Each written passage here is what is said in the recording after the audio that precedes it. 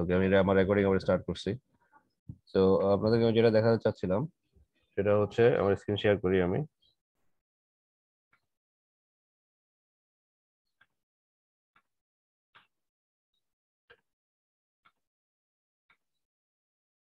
ওকে, আমাকে শোনা যাচ্ছে ক্লিয়ারলি? এবং স্ক্রিন, আমি একটা স্ক্রিন শেয়ার অলরেডি করছি শোনা যাচ্ছে। আমার ইউনিট 5 স্টোরেজ ডিভাইস। ওকে, তো আমাদের যেটা একটু আগে বলছিলাম যে আমাদের আজকে দুটো ইউনিট আমরা শেষ করবো, একটা হচ্ছে ইউনিট 5, একটা হচ্ছে ইউনিট 6। একটা হচ্ছে স্টোরেজ ডিভাইস ইউনিট 5, আর পেরিফেরাল ডিভাইস সেটা হচ্ছে ইউনিট 6। তো আপনারা দেখতে পাচ্ছেন এই স্টোরেজ ডিভাইস। প্রথমে স্টোরেজ ডিভাইস নিয়ে যে জিনিসগুলো আমরা মেইনলি জানবো সেটা এই হচ্ছে এই এই পিডিএফ আমাদের লাগবে। হ্যাঁ, এটা পিডিএফটা আপনারা আপনারা অবশ্যই আপনারা পিডিএফটা পাবেন, এবং পিডিএফটা আপনারা চাইলে মিস মারিয়া থেকেও নিতে পারেন। মিস মারিয়াই এই জিনিস, এটা এই কষ্টটা করছে, এটা আমার কোনো ক্রেডিট নাই। মিস মারিয়া এটা রেডি করে আমাকে এটা প্রোভাইড করছেন। আচ্ছা Okay? Sir, thank you thank you. হ্যাঁ, ওকে। সো লার্নিং অবজেক্টিভ কি হবে? আপন completion of this lesson of the unit you will be able, মানে আমরা জানতে পারবো কি understand various types of storage device for a computer. Computer বিভিন্ন স্টোরেজ ডিভাইসের মধ্যে জানবো। আর তারপরে difference between optical and magnetic storage technology. Optical storage এবং ম্যাগনেটিক স্টোরেজের মধ্যে ডিফারেন্সটা কি হবে সেটা আমরা জানবো। তাহলে ভেরিয়াস স্টোরেজ ডিভাইস, বিভিন্ন স্টোরেজ ডিভাইসের মধ্যে অলরেডি আপনাদেরকে আমি আগেও জানাইছি যে বিভিন্ন ধরনের স্টোরেজ ডিভাইস থাকতে পারে। সো যেমন যেমন আমাদের মেইনলি আমাদের যে স্টোরেজ ডিভাইস আসলে মেমোরি, আমাদের দুই ধরনের মেমোরি হয়, একটা হচ্ছে প্রাইমারি মেমোরি, একটা হচ্ছে সেকেন্ডারি মেমোরি। প্রাইমারি মেমোরি কোনগুলো? প্রাইমারি মেমোরি হচ্ছে র্যাম, রম, এগুলো হচ্ছে প্রাইমারি মেমোরি। তো র্যামের মধ্যে আবার দুই প্রকার হইতে পারে, একটা হচ্ছে স্ট্যাটিক র্যাম আর একটা হচ্ছে ডাইনামিক র্যাম। রমের মধ্যে অনেকগুলো প্রকার হইতে পারে, যেমন তোমার আপনার ইপি, আপনার পিরম। পিরম মানে হচ্ছে প্রোগ্রামেবল রিড অনলি মেমোরি। রম মানে হচ্ছে রিড অনলি মেমোরি, আর র্যাম মানে হচ্ছে র্যান্ডম অ্যাক্সেস মেমোরি। তাহলে রমের প্রকার যেগুলো সেগুলো হচ্ছে পিরম মানে প্রোগ্রামেবল রিড অনলি মেমোরি। ইপিরম, এটা আরেকটা রমের প্রকার, সেটা হচ্ছে extended programmable read only memory. আর এটা হচ্ছে আপনার না, ইপিরম হচ্ছে erasable programmable read only memory. ওকে, আর ইপিরম হচ্ছে আপনার এটার এটার মানে তিনটা প্রকার, যেগুলো আপনাদেরকে আমি বললাম তিনটা। তার মধ্যে দুইটা প্রকার হচ্ছে রমের, র্যামের দুইটা প্রকার, এটা হচ্ছে এস র্যাম আর এটা হচ্ছে ডি র্যাম, মানে স্ট্যাটিক র্যাম, আর একটা হচ্ছে ডাইনামিক র্যাম। আর রমের তিনটা প্রকার, একটা হচ্ছে আপনার পিরম, একটা হচ্ছে ইপিরম, আর একটা হচ্ছে ইপিরম। তো পিরমটা হচ্ছে প্রোগ্রামেবল রিড অনলি মেমোরি। আপনারা চাইলে লিখে নিতে পারেন, অথবা আমার রেকর্ডিংটা তো আপনাদের আমি শেয়ার করে দিব, আমার কথাগুলো আপনারা পরে শুনতে পারবেন। তাহলে রমের প্রকারগুলো আমি বলি, একটা হচ্ছে পিরম, পি একটা হচ্ছে পিরম প্রোগ্রামেবল রিড অনলি মেমোরি, আর এটা হচ্ছে ইপিরম erasable programmable read only memory, মানে এটা ইরেজেবল, মানে এটা ইরেজ করা যায়, মুছে ফেলা যায়। আর এটা হচ্ছে ইপিরম, মানে ই দুইটা তারপর পিরম। তাহলে দুইটা ইতে কি electrically erasable electrically erasable and programmable read only memory. এগুলো হচ্ছে রমের প্রকার। আর র্যাম হচ্ছে দুই প্রকার, এটা হচ্ছে এস র্যাম আর এটা হচ্ছে ডি র্যাম। এস র্যাম মানে হচ্ছে স্ট্যাটিক র্যাম, ডি র্যাম মানে হচ্ছে ডাইনামিক র্যাম। তো এগুলো মেইনলি এগুলো প্রকার, এবং এগুলো হচ্ছে মেইন মেমোরি। র্যাম আর রম এগুলো হচ্ছে মেইন মেমোরি বা মেইন স্টোরেজ ডিভাইস। এবং র্যাম আর রমের আরেকটা মূল পার্থক্য হচ্ছে, র্যাম হচ্ছে ভোলাটাইল, মানে র্যামের ইনফরমেশন গুলা আহ, আহ, অস্থায়ী মানে টেম্পোরারি। আর রমের ইনফরমেশন গুলো হচ্ছে স্থায়ী মানে পার্মানেন্ট। সেজন্য র্যামকে বলা হয় ভোলাটাইল, আর রমকে বলা হয় নন ভোলাটাইল। র্যাম হচ্ছে ভোলাটাইল, রম হচ্ছে নন ভোলাটাইল। বুঝাতে পারছি? র্যামের ইনফরমেশন গুলা স্থায়ী না। তাহলে কেন স্থায়ী না? কারণ এটা টেম্পোরারি মানে অস্থায়ী। ততক্ষণ পর্যন্ত এটা এটা স্থায়ী থাকে যতক্ষণ পর্যন্ত কম্পিউটারে আমরা নিজস্ব একটা সফটওয়্যার নিয়ে বা নিজস্ব কোনো কিছুর উপরে বা কোনো নিজস্ব কোনো কাজ করি, সেই কাজ রিলেটেড ইনফরমেশন গুলো তখন র্যামে থাকে। আর রমের ইনফরমেশন গুলো পার্মানেন্ট, সেগুলো কখনো মুছে যায় না। যেমন আমরা যখন একটা কম্পিউটার বা ল্যাপটপ ওপেন করি, স্টার্ট আপ কনফিগারেশনে যে ইনফরমেশন গুলো থাকে, বিশেষ করে বায়োসের বা কম্পিউটার বুট আপের জন্য যে ইনফরমেশন গুলো থাকে, সেগুলো রমে সেভ করা থাকে। তাহলে আমরা যতবারই কম্পিউটার অন করি ততবারই রম থেকে ইনফরমেশন নিয়ে এসে কি করবে? কম্পিউটারটাকে অন করবে বা উইন্ডোজকে অন করবে। তাহলে রমের ইনফরমেশন গুলো সবসময় কম্পিউটারে থেকে যাবে। আপনি যদি শাট ডাউন করেন, তারপর রমের ইনফরমেশন গুলো কম্পিউটারে থেকে যাবে, কিন্তু আপনি শাট ডাউন করার সাথে সাথে র্যামের ইনফরমেশন গুলো কিন্তু কম্পিউটার থেকে মুছে যাবে। বুঝাতে পারছি? তো এভাবে সেজন্য রমকে বলা হয় স্থায়ী মেমোরি, র্যামকে বলা হয় অস্থায়ী মেমোরি। তো এই জিনিসটা আপনারা একটু মনে রাখবেন। তো এখানে আমরা ভেরিয়াস স্টোরেজ ডিভাইসের মধ্যে আমাদের মেইন কাজটা শুরু হবে এখান থেকে, ম্যাগনেটিক স্টোরেজ। এখান থেকে আমাদের কাজ শুরু হবে। তো ম্যাগনেটিক স্টোরেজের মধ্যে আমাদের যে জিনিসগুলো মাথায় রাখতে হবে, একটা হচ্ছে, এটা আমি অলরেডি আপনাদেরকে দেখাইছি, আপনাদেরকে অন্য ওই যে আগের বইটা থেকে, তো ম্যাগনেটিক স্টোরেজের মধ্যে এটা মেইনলি এটা কমনলি ইউজ স্টোরেজ ডিভাইস। এবং ম্যাগনেটিক স্টোরেজ যে দুইটা জিনিস আমাদের মাথায় রাখতে হয়, এটা হচ্ছে ট্র্যাক আর এটা হচ্ছে সেক্টর। নিশ্চয়ই আপনারা দেখতে পাচ্ছেন, আমি একটু ম্যাক্সিমাইজ করি, আপনারা দেখতে পাচ্ছেন। দেখেন একটা হচ্ছে ট্র্যাক আর একটা হচ্ছে সেক্টর। এই ট্র্যাক হচ্ছে কোনগুলা? ট্র্যাক হচ্ছে যে কক্ষপথগুলো, যেমন এই যে ধরেন এটা কেন্দ্র, এটা কেন্দ্র, যে কক্ষপথগুলো আছে এগুলো হচ্ছে ট্র্যাক। আর কক্ষপথের ভেতরে যে অংশটা, কক্ষপথের ভেতরে অংশটা, এটাকে বলে সেক্টর। তাহলে ট্র্যাক এবং সেক্টর হচ্ছে ম্যাগনেটিক, এটা একটা ম্যাগনেটিক স্টোরেজ এখানে শো করছে। তাহলে ট্র্যাকের সেক্টর কি সেটা আমরা একটু এখান থেকে বলি। When you format a magnetic disk, the disk drive creates a set of concentric Rings on each side of the disk. মানে কনসেন্ট্রিক, কনসেন্ট্রিক মানে কি? কেন্দ্রমুখী। কনসেন্ট্রিক কথার অর্থ কি? কেন্দ্রমুখী কিছু কিছু লাইন আপনি পাবেন, মানে এরকম এই কি বলা যায়, কৌণিক লাইন আর কি। এরকম কিছু বৃত্তাকার লাইন আপনি পাবেন যেগুলো কেন্দ্রমুখী, প্রতিটা সাইডের, মানে ডিস্কের প্রতিটা সাইডে। This concentric Rings R call tracks. Ring, এই যে এগুলোকে বলা হচ্ছে রিং। কক্ষপথ গুলোকে বলা হচ্ছে রিং। যেরকম সৌরজগতের কক্ষপথ থাকে, সূর্যের চাঁদকে কেন্দ্র করে কক্ষপথ গুলোতে গ্রহগুলো ঘুরতে থাকে। তাহলে এই কক্ষপথ গুলোকে হচ্ছে ট্র্যাক, মানে রিং। কক্ষপথ গুলোকে বলা হচ্ছে কনসেন্ট্রিক রিং, যেগুলো কেন্দ্রমুখী। কনসেন্ট্রিক কথার অর্থ কি? আবারও বলছি, কেন্দ্রমুখী। The type of disk governs the number of tracks required. অর্থাৎ ডিস্কের টাইপটাই নির্ধারণ করবে কতগুলো ট্র্যাক, কতগুলো সংখ্যক ট্র্যাক দরকার। Hard disk may have several hundred tracks. মানে একটা হার্ড ডিস্কে অসংখ্য, সেভারাল হান্ড্রেড মানে কয়েকশো ট্র্যাক থাকতে পারে। On each side of each platter. Platter মানে এই যে হার্ড ডিস্কে ধরেন, এটা আপনাদেরকে আমি বলছিলাম, একটা হার্ড ডিস্কে ধরেন পাঁচটা পাঁচটা ডিস্ক থাকতে পারে। হার্ড ডিস্ক তো, তো এই যে প্রতিটা প্রতিটা হার্ড ডিস্কে পাঁচটা করে ডিস্ক থাকতে পারে বা চারটা ডিস্ক থাকতে পারে। তো এদেরকে বলা হয় প্ল্যাটার। মানে যে যে চাকতিটা, মেইনলি হার্ড ডিস্কের যে ডিস্ক মানে হচ্ছে চাকতি, যে চাকতিটা থাকে সেখানে, সেটাকে প্ল্যাটার বলে। Each track is a separate circle. মানে এই যে প্রতিটা ট্র্যাক হচ্ছে একটা সেপারেট, এই যে যেটা আমি বলছি এটা একটা সার্কেলও বলতে পারেন, এটাকে রিংও বলতে পারেন, আবার আমি যেটা বললাম একটা কক্ষপথ বলতে পারেন। The tracks R numbered from the outer most circle to the inner most starting with zero. অর্থাৎ আউটার মোস্ট সার্কেল অর্থাৎ যে বাইরে, সবচেয়ে বাইরে যেটা, সেটা হচ্ছে জিরো। তারপর এটা 1 2 3 4, এবার ভেতরের দিকে আস্তে আস্তে আপনার আস্তে আস্তে নাম্বারটা বাড়বে। অর্থাৎ এটা নাম্বারিংটা শুরু হবে কোথা থেকে? বাইরের দিক থেকে, বাইরের দিক থেকে ভেতরের দিকে, ইনার মোস্ট। এবার আসেন ম্যাগনেটিক স্টোরেজের এক্সাম্পল গুলো কি কি। ম্যাগনেটিক স্টোরেজ এক্সাম্পল হচ্ছে ফ্লপি ডিস্ক, হার্ড ডিস্ক আর ম্যাগনেটিক টেপ। তো ফ্লপি ডিস্ক আমরা প্রথমে অবসোলিট, এটা আমরা এটা এখন বাদ দিয়ে দিব, এটা নিয়ে আমি কোনো পড়ালেখা করবো না। তো ফ্লপি ডিস্ক হচ্ছে অলমোস্ট অবসোলিট না, মানে এটা এখন অচল। অবসোলিট মানে কথার অর্থ কি? অচল হয়ে গেছে। আমরা মেইনলি লিখবো একটা হচ্ছে হার্ড ডিস্ক আর এটা হচ্ছে ম্যাগনেটিক টেপ। তাহলে হার্ড ডিস্ক কি? Hard disk usually consist of multiple disk, যেটা একটু আগে বললাম, অনেকগুলো ডিস্ক নিয়ে বা প্ল্যাটার নিয়ে, চাকতি নিয়ে গঠিত হয়। কল্ড প্ল্যাটার্স, যে কথাটা একটু আগে বললাম, called platter since they are made of A rigid material like aluminium, যেটা অ্যালুমিনিয়ামের মতো একটা রিজিড মানে শক্ত ম্যাটেরিয়াল দিয়ে তৈরি। সাবসিকুয়েন্ট সেকশনস উইল এক্সপ্লেইন, এটা কথাটা আমি বলবো না, মানে এটা পরের সেশনে কি হবে সেটা বলছে। তারপর ম্যাগনেটিক রেকর্ডিং বা ম্যাগনেটিক টেপ যেটা বলে, টেপ, টেপ কথার অর্থ কি? যে ট্যাপ, আমরা বলি ট্যাপ রেকর্ডার। তো ট্যাপ কথার অর্থ হচ্ছে, আরেকটা কথা হচ্ছে ট্যাপ মানে হচ্ছে রেকর্ডিং। তাহলে magnetic recording is done using magnetic tape which are made of A thin ম্যাগনেটিজেবল coating. অর্থাৎ যেটা ম্যাগনেটাইজ করা থাকবে, অর্থাৎ চৌম্বকীয় কোটিং থাকবে। On a long narrow strip of A plastic film, একটা প্লাস্টিক ফিল্মের লম্বা কিন্তু চিকন একটা স্ট্রিপ থাকবে। প্লাস্টিক ফিল্মের লম্বা কিন্তু চিকন একটা স্ট্রিপের মধ্যে ম্যাগনেটাইজেবল কি থাকবে?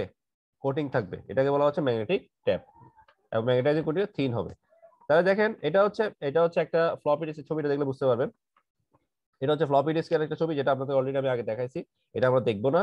তবে এটা হচ্ছে ম্যাগনেটিক স্টোরেজ, মানে এটাকে বলে হার্ড ডিস্ক, এইচডিডি, যেটা আমরা হার্ড ডিস্ক ড্রাইভ বলি, যেটা আমরা কি বলি? হার্ড ডিস্ক ড্রাইভ বলি, এইচডিডি। আর এটা হচ্ছে ম্যাগনেটিক স্টোরেজ, এটা ম্যাগনেটিক টেপ। এটা এটা দুটোর মধ্যে ডিফারেন্স আছে। একটা হচ্ছে, এটা হচ্ছে হার্ড ডিস্ক ড্রাইভ, আর এটা হচ্ছে ম্যাগনেটিক টেপ। দুটার মধ্যে এই যে দুটা, ইউজুয়ালি আমরা হার্ড ডিস্কটা দেখি, এটা খুব বেশি দেখি আমাদের, ইউজুয়ালি আমরা দেখি না। এটা হচ্ছে ম্যাগনেটিক স্টোরেজ, ম্যাগনেটিক টেপ। আর একটা আরেক স্টোরেজ আছে, সেটা হচ্ছে অপটিক্যাল স্টোরেজ। যেমন এরা কোনোটাই কিন্তু লেজার বিম বা লেজার লাইটকে কাজে লাগায় না। Optical storage, hard disk drive অথবা ম্যাগনেটিক টেপ, এগুলো এরা কি করে না? লেজার লাইটকে কাজে লাগায় না। কিন্তু অপটিক্যাল স্টোরেজ কি করে? লেজার লাইটকে কাজে লাগায়। তার মানে এটা বলি, দেখেন, magnetic storage system has a popular counterpart named optical systems which include সিডি-রম, ডিভিডি-রম and there variants. মানে সিডি-রম, ডিভিডি-রম এবং তাদের কিছু ভ্যারিয়েশন থাকতে পারে। অর্থাৎ ম্যাগনেটিক স্টোরেজের আরেকটা পপুলার কাউন্টারপার্ট, মানে ওইটার মানে ওইটার মতো আরেকটা ডিফারেন্ট টেকনোলজি হচ্ছে optical storage. These devices are categorized as optical storage because they store data on a reflective surface, মানে একটা প্রতিফলিত প্রতিফলনে সক্ষম, মানে রিফ্লেক্টিভ সারফেস মানে প্রতিফলনে সক্ষম এমন একটা সারফেসে ওরা কি করতে পারে? ওরা এটা লেজার লাইটের বিম এর মাধ্যমে রিড করতে পারে। So it can be read by A beam of laser light.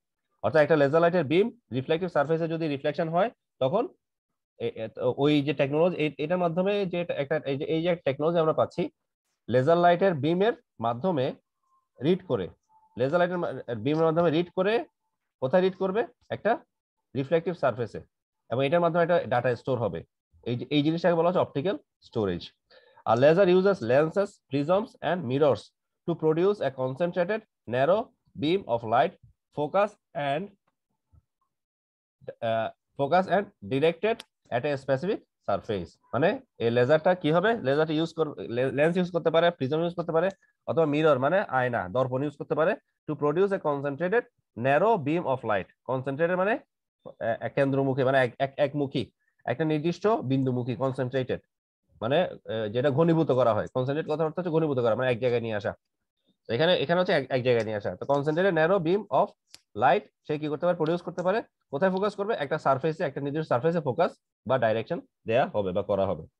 এরপর আরেক ধরনের স্টোরেজ ডিভাইস হচ্ছে সলিড স্টেট স্টোরেজ ডিভাইস, যেটাকে আমরা বলি SSD, solid state drive. Solid state drive এটা এটা নতুন বর্তমানে, এবং এটা হার্ড ডিস্কের পরিবর্তে এখন এটা বেশি বহুল ব্যবহৃত হচ্ছে। হার্ড ডিস্কের পরিবর্তে সলিড স্টেট ড্রাইভটা বহুল ব্যবহৃত হচ্ছে।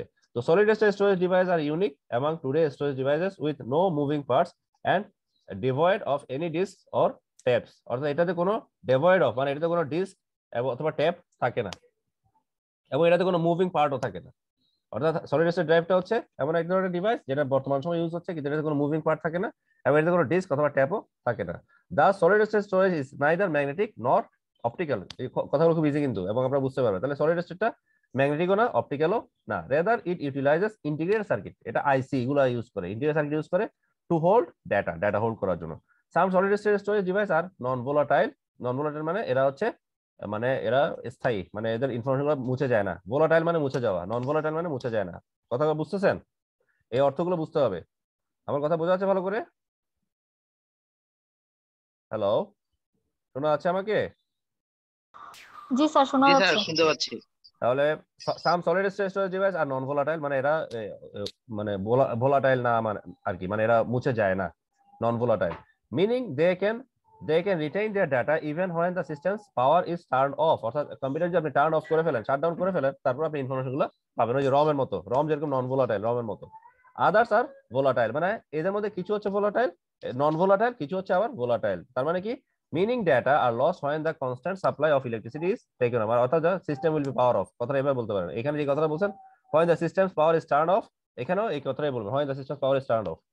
অর্থাৎ কিছু আছে ভোলাটাইল যেগুলো আপনি যে ডাটাগুলো আপনি মিস করে ফেলবেন, মানে লস করে ফেলবেন যখনই সিস্টেমের পাওয়ারটা কি হয়ে যাবে? অফ হয়ে যাবে। আর যেগুলো নন ভোলাটাইল সেগুলো ক্ষেত্রে সিস্টেমের পাওয়ার যদি আপনি অফও করে ফেলেন, কম্পিউটার যদি শাটডাউন করে ফেলেন, সেগুলো মুছে যাবে না। The device's volatility depends on the type of memory circuits it uses. কি ধরনের টাইপের মেমোরি সার্কিট এখানে ইউজ করা হচ্ছে সেটার উপর নির্ভর করে এটা ভোলাটিলিটি। এটা মানে এটা কতটুকু ভোলাটাইল নয়, নির্ভর করে কিসের উপরে? মেমোরি সার্কিটের উপর নির্ভর করে। এরপরে আসেন, তো এসএসডি সম্বন্ধে মোটামুটি এতটুকু আপনাদের এতটুকু বললেই হবে। এরপর আসেন ফ্ল্যাশ মেমোরি। ফ্ল্যাশ মেমোরি মানে আপনাদের হচ্ছে পেন ড্রাইভ, যেটা এই যে পেন ড্রাইভ। তো পেন ড্রাইভ নিয়ে আপনারা সবাই জানেন। ফ্ল্যাশ মেমোরি হচ্ছে আপনার, এটা হচ্ছে একটা পোর্টেবল ড্রাইভ বা রিমুভেবল ডিস্ক, যেটাকে আমরা পেন ড্রাইভের একটা নাম কি থাকে, মাঝে মাঝে আপনারা যখন কম্পিউটার সাথে ল্যাপটপের সাথে লাগান, এটা কি দেখায়? রিমুভেবল ডিস্ক হিসেবে দেখায় না? পেন ড্রাইভটাকে কি হিসেবে দেখায়? রিমুভেবল ডিস্ক হিসেবে দেখায় না? দেখছেন কখনো কেউ? হ্যালো? জি স্যার, দেখছি স্যার। হ্যাঁ, রিমুভেবল ডিস্ক হিসেবে দেখায়। তো ফ্ল্যাশ মেমোরিটা হচ্ছে আপনার, এটা কি পোর্টেবল, এটা আপনি চাইলে এক জায়গা থেকে এক জায়গায় নিয়ে যেতে পারেন, এবং আপনি চাইলে এটা কি করতে পারেন? আপনার দরকার মতো এটাকে ফরম্যাটও করতে পারেন, এটার ইনফরমেশন ডিলিটও করতে পারেন, আবার এটাতে ইনফরমেশন রাখতেও পারেন, অনেক কিছু এটাতে করতে পারেন। তো ফ্ল্যাশ মেমোরি সম্বন্ধে আপনারা জানেন, এবং এই জিনিসগুলো আপনারা এখান থেকে এটা পড়ে ফেলবেন। ফ্ল্যাশ মেমোরি যদি পসিবল হয়, ফ্ল্যাশ মেমোরি এই ফিগারটা দিবেন, এবং হার্ড যদি পসিবল হয় এসএসডি এর এই ফিগারটা শিখবেন, এসএসডি ফিগারটা শিখবেন, ফ্ল্যাশ মেমোরি ফিগারটা শিখবেন, তারপর এখানে এই এই হার্ড ডিস্ক ড্রাইভের এই ফিগারটা শিখবেন। এই যে তিনটা ফিগারের কথা বললাম, এগুলো ভালো করে শিখবেন। তাহলে বাই দিস আমরা আমাদের লেসন 1টা আমরা এখান থেকে কমপ্লিট করে ফেললাম। তাহলে আমরা খুব তাড়াতাড়ি এই প্রশ্নগুলো উত্তর দিয়ে দিই। আগে আমরা অ্যানালাইটিক করি, discuss the basics of solid state drive. তো বলে ফেলছি, সলিড স্টেট ড্রাইভের বেসিক গুলো বলে ফেলছি চিত্র সহ, সেটা আমরা লিখে ফেলবেন এখান থেকে। এটা হচ্ছে অ্যানালাইটিক কোশ্চেন। আর তিনটা আমাদের শর্ট আছে, multiple choice question. Which of the following reads the data off A beam of laser light? কে বলেন তো, বলে ফেলেন। তার তিন চারটার মধ্যে কে লেজার লাইটের বিম ইউজ করে? কে লেজার লাইটের বিম ইউজ করে? বলেন। কে ইউজ করে? সলিড স্টেট ড্রাইভ ইউজ করে, ম্যাগনেটিক স্টোরেজ ইউজ করে, রম ইউজ করে, না ডিভিডি রম ইউজ করে? কে বলতে পারবেন? তাড়াতাড়ি বলতে হবে, বলেন। সলিড স্টেট তো এটা অপটিক্যালও না, এটা অপটিক্যালও না, ম্যাগনেটিকও না।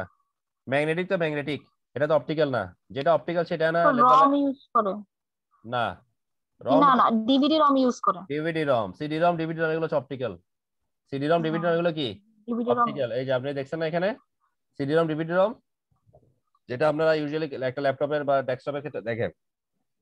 সিডি রমে যে ট্রে বের হয় না, ডিভিডি রমে ট্রে বের হয় না, সেটা সেটা হচ্ছে অপটিক্যাল, অপটিক্যাল স্টোরেজ। এই কারণে লেজার লাইটের বিম ইউজ করে। তাহলে ডিভিডি রম। তারপর which of the following is the replacement of hard disk drive? কি বললাম একটু আগে, হার্ড ডিস্ক ড্রাইভের রিপ্লেসমেন্ট কোনটা বর্তমান সময় ইউজ হচ্ছে? কোনটা? Solid solid state drive. Solid very good, state very good. Which storage device does not have solid any state moving part? এটা এটা জাস্ট এই 1 মিনিট আগে পড়ছি। Which storage device does not have any moving part? কোনটা তো moving part নাই? Floppy disk, CD রম, solid state drive, hard disk drive. হ্যাঁ, hard এটা ড্রাইভ। এটাও সলিড স্টেট ড্রাইভ, আচ্ছা, সলিড এটাও স্টেট। Solid state drive. এটাতে মুভিং আচ্ছা, পার্ট, হ্যাঁ হ্যাঁ। মুভিং পার্ট নাই, এটা ভিতরে আমরা এইমাত্র পড়ছি। আর অ্যানালিটিক বিষয় আগে বলে ফেলছি। এবার আসলে হার্ড ড্রাইভ। হার্ড ড্রাইভ সম্বন্ধে মানে হার্ড ড্রাইভ নিয়ে আলাদা একটা লেসন করা হয়েছে, কারণ হার্ড ড্রাইভ বড় বড় একটা জিনিস। হার্ড ড্রাইভের মধ্যে তিনটা আমরা লার্নিং অবজেক্টিভ পাবো। একটা হচ্ছে have a concrete idea about the basic functions of hard drive. Hard ড্রাইভের বেসিক ফাংশন সম্বন্ধে জানবো। Know the interface standards used by the hard drive. Hard ড্রাইভের ইন্টারফেস স্ট্যান্ডার্ড গুলো কি কি। তারপর install and configure A hard drive. আমরা কিভাবে একটা hard drive install and configure, যদি এটা অনেকে জানেন, তো এটা এখান থেকে জাস্ট এমনি একটু আপনারা একটা দেখে ফেলবেন। তবে এটা আমি স্কিপ করে যাব, এটা আমার জন্য ইম্পর্টেন্ট কোয়েশ্চেন না। এবার আসেন, তবে দেখেন আমি আমি কিন্তু অনেক কিছু এখান থেকে স্কিপ করে যাবো। তো যেগুলো স্কিপ করে যাচ্ছি ওগুলো নিয়ে চিন্তা করার দরকার নেই, কিন্তু যেগুলো আমি আপনাদের ইম্পর্টেন্স দিচ্ছি, যেগুলো পড়বেন, সেগুলো কিন্তু আপনি মিস করবেন না কোনো অবস্থা, যেগুলো কিন্তু লস করা যাবে না। ওকে, তাহলে এবার আসেন হার্ড ড্রাইভ স্টোরেজ। দেখেন, when it comes to store data permanently and accessing them quickly, hard disk drive systems are used as one of the most popular option। অর্থাৎ আপনি যদি চান যে আপনার ডাটা কখনো কি হবে না, আপনার ডাটা আপনি পার্মানেন্টলি রাখতে পারবেন এবং সেটাকে আপনি তাড়াতাড়ি করে অ্যাক্সেস করতে পারবেন। ডাটা পার্মানেন্টলি রাখতে হবে এবং তাড়াতাড়ি করে অ্যাক্সেস করতে, তাহলে এটা হচ্ছে প্রথম চয়েস। কি পপুলার অপশন? কি মোস্ট পপুলার অপশন হচ্ছে hard disk drive. Although there R instances of external and removal hard drives. মানে আমাদের অনেকে অনেক অনেক এক্সটার্নাল এবং রিমুভাল হার্ড ড্রাইভ, যেমন আমাদের এখন কিছু পোর্টেবল বা এক্সটার্নাল হার্ড ড্রাইভ আছে, যেটা আপনারা জানেন 1 terabyte, 2 terabyte, 5 টেরাবাইটের external hard drive, যেটা আমি অলরেডি প্রায় আপনারা ধরেন আরো 5-6 বছর আগে আমি কিনছি। ওয়েস্টার্ন ডিজিটাল একটা ব্র্যান্ডের, আমি 5-6 বছর আগে কিনছি 1 টেরাবাইট একটা পোর্টেবল এক্সটার্নাল হার্ড ড্রাইভ কিনছি। মানে অর্থাৎ যেটা আমার ল্যাপটপের হার্ড ড্রাইভ, তো ল্যাপটপের ভেতরে বিল্ট ইন থাকে, ওটা তো কিছু করা যাবে না। আমি চাইলে ওই আমার এই পোর্টেবল হার্ড ড্রাইভটা আমি একটা পেন ড্রাইভের মতো করে আমি ইউজ করতে পারি। সবগুলো একটা পেন ড্রাইভ তো আপনার ধরেন এখন হয়তো 1 টেরাবাইটের পেন ড্রাইভ আসছে, বা হয়তো আমি জানি না 1 টেরাবাইটের পেন ড্রাইভ আসছে কিনা। কিন্তু তখন আমি যখন আমি যে সময় কথা বলছি 5-6 বছর আগে, তখন ধরেন maximum 32 GB 64 GB pen drive ছিল। তো এটা পেন ড্রাইভের মতোই একটা বড় স্টোরেজ, কিন্তু এটা ফ্ল্যাশ মেমোরি না, এটা হচ্ছে হার্ড ড্রাইভ। পুরো হার্ড ড্রাইভের টেকনোলজিটা এখানে ইউজ করা হয়েছে, এবং মেমোরিটাও বেশি, 1 টেরাবাইট মানে প্রায় 1000 জিবি। তো তো এই ধরনের এই যে এক্সটার্নাল ড্রাইভ, হার্ড ড্রাইভ আপনি চাইলে কি করতে পারেন, আপনি ইউজ করতে পারেন। এবং hard disk typically reside inside the computer. মানে হার্ড ডিস্ক ইউজুয়ালি কোথায় থাকে, যেটা একটু বললাম, হার্ড ডিস্কগুলো কম্পিউটারের ভিতরে বিল্ট ইন অবস্থায় থাকে, হোয়ার দে আর semi permanently mounted with no external access. এবং যে যে হার্ড ড্রাইভগুলোর কথা বলা হচ্ছে, যদিও কিছু এক্সটার্নাল এবং রিমুভেবল হার্ড ড্রাইভ আছে, যেটা একটু আগে বললাম যে ওয়েস্টার্ন ডিজিটালের মতো, কিন্তু ইউজুয়ালি হার্ড ড্রাইভগুলো কিভাবে থাকে, কম্পিউটারের ভিতরে বিল্ট ইন অবস্থা থাকে, এবং এদের কোনো ভিতরে এদেরকে আপনি চাইলে এক্সটার্নাল অ্যাক্সেস করতে, মানে এদেরকে আপনি বাইরে নিতে পারবেন না। আপনি যদি আপনার ল্যাপটপে যে হার্ড ডিস্কটা আছে, ধরেন আপনি ল্যাপটপ আছেন বা কম্পিউটার আছেন, ওই হার্ড ডিস্কটা যদি আপনি বের করে ফেলেন, তাহলে ওইটা কিন্তু আপনি এক্সটার্নালি ইউজ করতে পারবেন না। আপনার শুধুমাত্র ওই হার্ড ডিস্কটা, ওই আপনার ল্যাপটপে যে মডেলটা সেটা সেখানেই এটা ইউজ হবে, বা আপনার কম্পিউটার যে মডেলটা সেই মডেলের সাথে এটা অ্যাডজাস্ট হবে। হার্ড ডিস্ক ড্রাইভ মানে এটাকে সংক্ষেপে বলে এইচডিডি। এই দুটা নাম মনে রাখবো, যে দুটা নাম আমি এখন বলছি। একটা হচ্ছে হার্ড ডিস্ক ড্রাইভ মানে এইচডিডি, আর হচ্ছে এসএসডি মানে সলিড স্টেট ড্রাইভ, যেটা একটু একটু আগে আগের লেসনে আমি পড়াইছি। সলিড স্টেট ড্রাইভ মানে এসএসডি। এই সলিড স্টেট ড্রাইভটাই এখন এইচডিডি মানে হার্ড ডিস্ক ড্রাইভের রিপ্লেসমেন্ট হিসেবে কাজ করছে। HDD can hold more information then other forms of storage. মানে এটা তো ইজি, মানে এটা অন্য অন্য ফরম্যাট যে স্টোরেজ, অন্য ফরম্যাটের যে স্টোরেজ গুলো তাতে বেশি ইনফরমেশন ধারণ করতে পারে। Hard drives are known as conventional drive, মানে চিরাচরিত যে ড্রাইভ গুলো তাদেরকে এই হার্ড ড্রাইভ বলে। Two contrast them from newer and ফ্যান্সিয়ার solid state drive. Just একটু আগে যে কথাটা আমি বললাম, অর্থাৎ হার্ড ডিস্ক গুলোকে এখন সলিড স্টেট ড্রাইভ দিয়ে কি করা হচ্ছে, রিপ্লেস করা হচ্ছে। এবং সেই কথাটাই বলছে হার্ড ডিস্ক ড্রাইভ গুলোকে সলিড স্টেট ড্রাইভগুলোর তুলনায় কি বলা হয় কনভেনশনাল ড্রাইভ বা প্রচলিত বা চিরাচরিত ড্রাইভ বলা হয়। আর সলিড স্টেট ড্রাইভগুলো হচ্ছে একদম নিউয়েস্ট বা লেটেস্ট মডেলের ড্রাইভ স্টোরেজ ডিভাইস।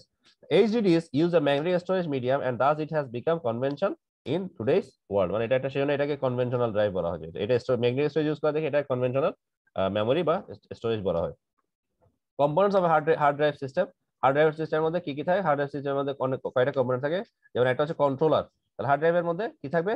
একটা কন্ট্রোলার থাকবে, সেটা হচ্ছে আমি জাস্ট এখানে প্রতিটা কম্পোনেন্ট আপনি জাস্ট দুই লাইন করে এখানে শিখবেন, আমি বলে দিচ্ছি। The component that controls the drive two operate and two encode data অনটু the platter is known as the controller chip. তার মানে যে জিনিসটা মেইনলি হার্ড ড্রাইভের মূল কন্ট্রোলের কাজটা করে, সেটাকে মানে প্ল্যাটারে মানে প্রতিটা ডিস্কে যে কন্ট্রোলের কাজটা করে এবং অপারেট করার কাজটা করে। অপারেট এবং টু এনকোড ডাটা। এনকোড মানে হচ্ছে যদি আপনার কোনো যদি ধরো আপনার কোনো ডাটাকে যদি রিট্রাইভ করতে হয় মানে উদ্ধার করতে হয়, সেটা হচ্ছে এনকোডিং। অর্থাৎ আপনার একটা ড্রাইভকে অপারেট করা এবং ডাটা এনকোড করা বা ডাটা উদ্ধার করার জন্য যে কন্ট্রোলারের দরকার হয় হার্ড ডিস্কের মধ্যে মানে প্ল্যাটারের মধ্যে, সেটাকে বলে controller chip. It controls the process of sending signals from data to the various motors in the drive and receiving signals from the sensor inside the drive. অর্থাৎ এটা দুইটা কাজ করে, একটা হচ্ছে রিসিভ করা আর একটা হচ্ছে সেন্ড করা। তাহলে সেন্ডিং সিগন্যাল কি করে? বিভিন্ন ড্রাইভে যে মোটর থাকে সেখানে সিগন্যাল সেন্ড করা, আবার ওইসব মোটর থেকে বা ওইসব সেন্সর থেকে ডাটা রিসিভ করা। আবার মোস্ট কমনলি ইউজড কন্ট্রোলার গুলো হচ্ছে পাটা এবং সাটা। এটা মনে হয় আমি আপনাদেরকে ক্লাসের মধ্যে বলছিলাম। একটা হচ্ছে পাটা, একটা হচ্ছে সাটা, ঠিক আছে? এটা হচ্ছে অ্যাডভান্সড আপনি মেইনলি পড়বেন হচ্ছে ইটিএ। এই যে এটা ইটিএ আটা, এটা আপনারা যে আপনাদের আবার যে মর্নিং এ আপনারা যে ব্রেকফাস্ট করেন আটা ময়দা সুজি, এটা না কিন্তু, এটা ডিফারেন্ট টাইপের আটা। ওকে, এটা হচ্ছে অ্যাডভান্স টেকনোলজি অ্যাটাচমেন্ট। এই এটি এর ইলাবোরেশন হচ্ছে অ্যাডভান্স টেকনোলজি অ্যাটাচমেন্ট। এটা মেইনলি এখানে মেবি এখানে থাকার কথা। আমি একটু দেখাই আপনাদেরকে, এটা আগে দেখাই আমি।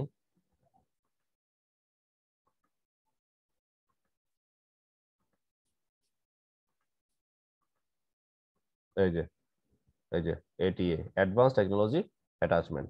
তাহলে এখানে আরো দুইটা কথা আছে, একটা হচ্ছে সাটা, একটা হচ্ছে পাটা। তাহলে সাটাটা হচ্ছে সাটা কথাটা হচ্ছে এস কথাটা আসছে সিরিয়াল থেকে, আর পি কথাটা আসছে প্যারালাল থেকে। তাহলে সাটা হচ্ছে সিরিয়াল অ্যাডভান্স টেকনোলজি অ্যাটাচমেন্ট, এটা হচ্ছে সাটা। আর পাটা হচ্ছে প্যারালাল অ্যাডভান্স টেকনোলজি অ্যাটাচমেন্ট। নিশ্চয়ই আপনি এই জিনিসটা বুঝতে পারছেন। আর আরেক ধরনের হার্ড ড্রাইভ হতে পারে, সেটা হচ্ছে এসসিএসআই, স্মল কম্পিউটার সিস্টেম ইন্টারফেস। ওকে, তো এই যে এরকম এদেরকে, এবং আরেক ধরনের হার্ড ডিস্ক সেটা হচ্ছে আইডিই। তো এগুলো আমরা একটু পরে দেখবো। আমরা আবার আমাদের আগের জায়গায় চলে আসি,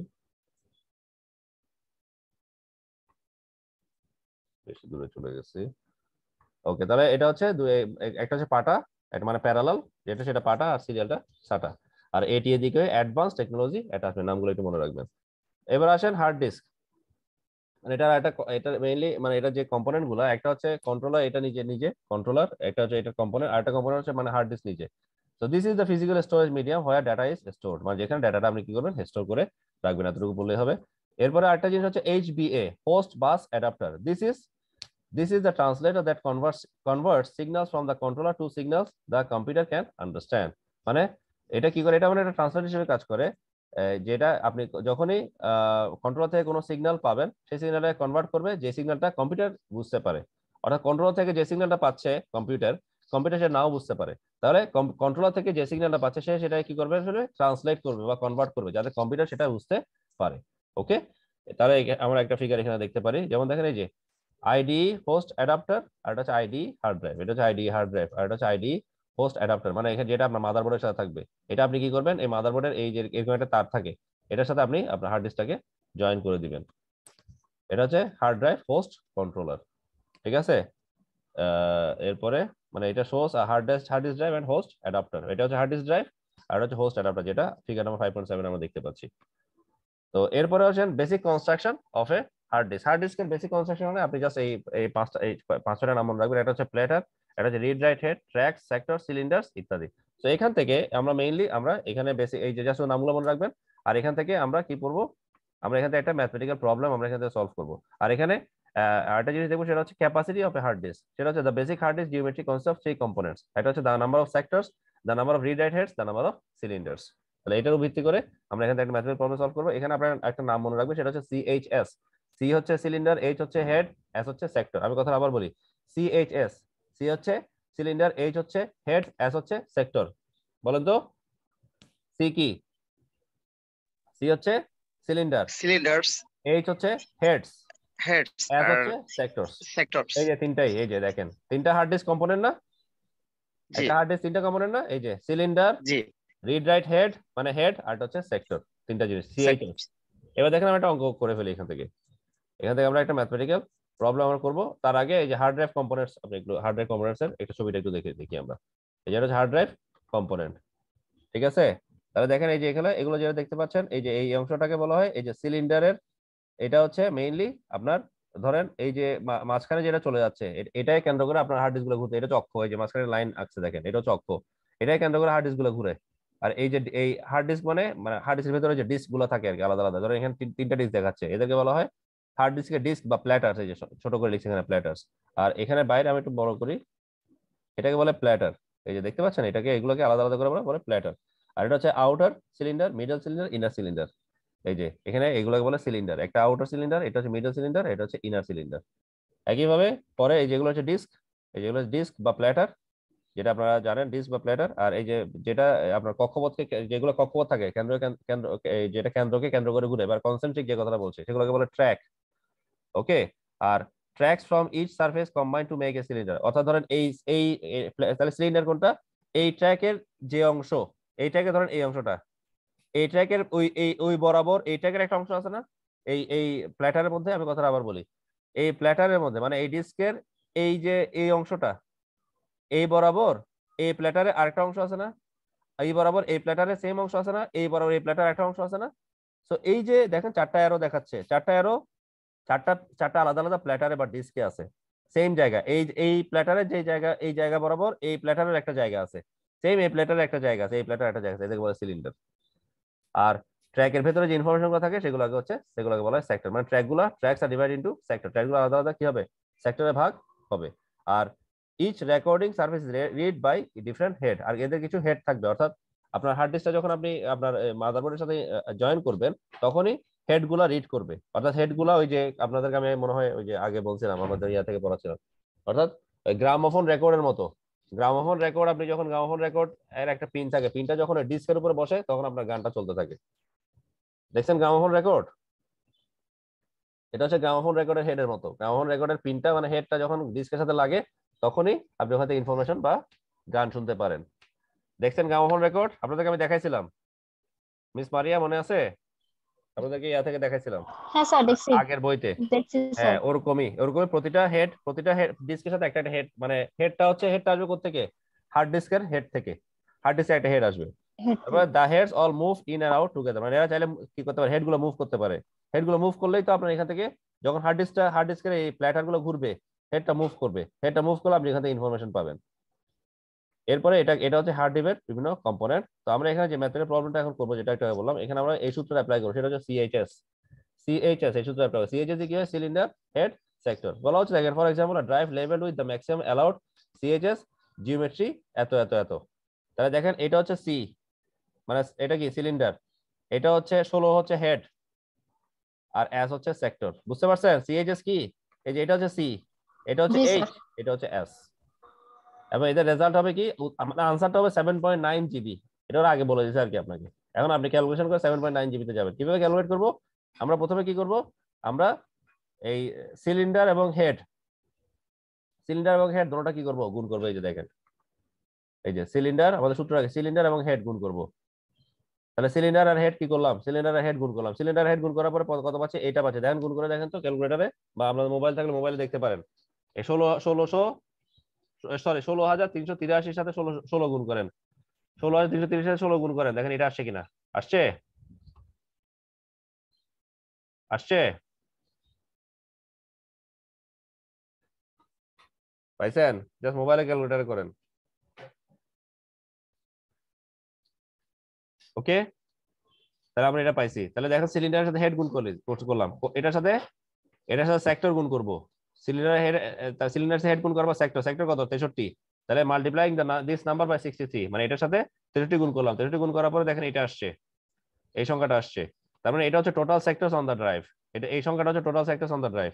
এটার সাথে এটাকে আমি কোথায় নিব? আগে কিলোবাইটে নিব। তাহলে ইচ সেক্টর হোল্ডস 12 কিলোবাইট। তাহলে প্রতিটা সেক্টর আবার এটা হচ্ছে এতগুলো সেক্টর আপনার কাছে আছে, তাহলে প্রতিটা সেক্টর 12 কিলোবাইট করে ডেটা ধারণ করে। তাহলে এটার সাথে 12 কিলোবাইট গুণ করার পর আমি টোটাল কিলোবাইট কত পাবো? টোটাল কিলোবাইট পাবো এত কিলোবাইট। ওকে, এটা হচ্ছে আমি টোটাল কিলোবাইট পাচ্ছি। তাহলে এটাকে যদি আমি মেগাবাইটে নিতে চাই তাহলে 1024 দিয়ে ভাগ করতে হবে। ওকে, আবার এটাকে 1024 দিয়ে ভাগ করার পর যেটা পাবো সেটাকে গিগাবাইট যদি নিতে চাই সেটাকে আবার 1024 দিয়ে ভাগ করতে হবে। পাওয়ার পরে আমি আলটিমেটলি 7.9 জিবি পাবো। দেখো তো এই জিনিসটা বুঝছেন কিনা, সবাই বুঝতে পারছেন? ঘুমাচ্ছে ঘুমাচ্ছে অনেকক্ষণ অনেকক্ষণ। সবাই বুঝতে পারছেন এই জিনিসটা? জি স্যার, বুঝতে পারছি। এরকম একটা অঙ্ক কিন্তু আপনাদের আসার সম্ভাবনা খুব বেশি, এটা খুব ইম্পর্টেন্ট। এখন দেখেন আমি একটা এটা এটা এক্সারসাইজে নিয়ে যাই, এক্সারসাইজে নিয়ে যাই।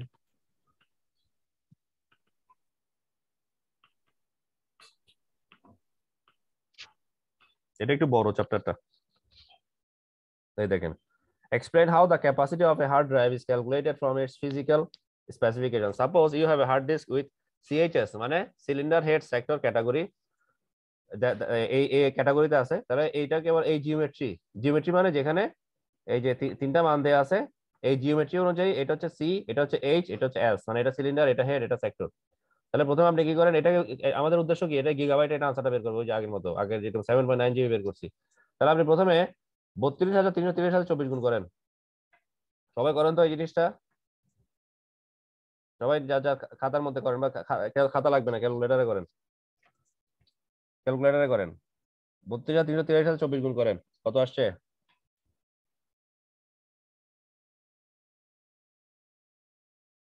করতেছেন সবাই? আমার কথা শোনা যাচ্ছে?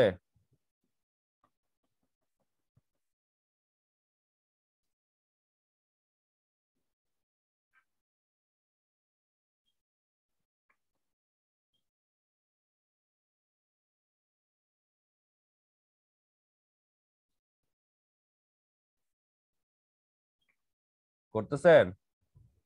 আফরিনা তাসমিন, আমাকে শোনা যাচ্ছে? আফরিনা তাসনিম,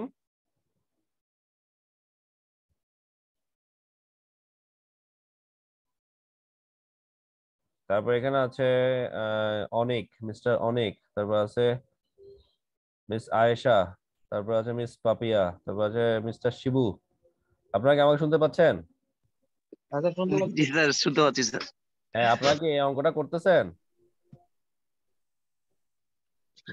না এটা করতেছেন কিনা জাস্ট মোবাইলে ক্যালকুলেটর করলেই হবে। আমি স্যার, যেভাবে স্যার বুঝতে পারছি স্যার, আপনি বুঝতে পারছেন, কতটা বুঝছিলাম। হ্যাঁ, তো জাস্ট এখন যেহেতু বুঝছেন, মোবাইলে ক্যালকুলেটরে করে ফেলেন, এটা easy, very easy. Afrina Tasnim, শুনতে পাচ্ছেন আমাকে? স্যার আবার একটু বলেন। হ্যাঁ, কোনটা বলবো বলেন, কোনটা এখন বলবো? কি করতে বলেছেন সেটা? হ্যাঁ, এই যে 32,330 সাথে 24 গুণ করেন, এটা দেখা যাচ্ছে? এটা দেখা যাচ্ছে কি? জি স্যার, দেখা যাচ্ছে। এই দুটা গুণ করেন প্রথমে, কত আচ্ছা, পাইছেন?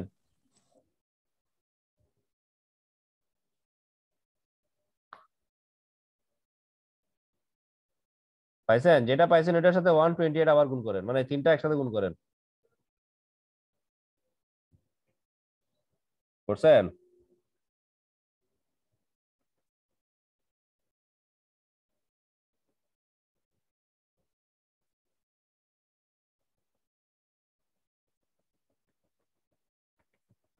স্যার 7,77,192। এই তিনটা গুণ করার পরে না, তিনটা না স্যার, একটা করছি স্যার, একটা করতে স্যার।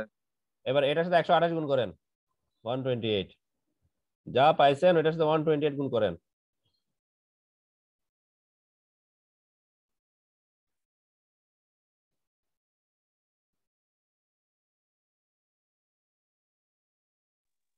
স্যার 9 কোটি আচ্ছা 94 আচ্ছা, লক্ষ আমাকে বলতে হবে না, 80,576 স্যার। সমস্যা নাই, এটা বলতে হবে না। এটার সাথে এবার আপনার যদি, যেহেতু প্রতিটাতে বলছে যে প্রতিটা সেক্টরে 12 কিলোবাইট করে থাকে, মানে অত সেক্টর আপনি পাইছেন আর কি। এবার প্রতিটা সেক্টরে 12 কিলোবাইট করে থাকে, এটার সাথে 12 কিলোবাইট 12 গুণ করেন, 12। 12 গুণ করেন।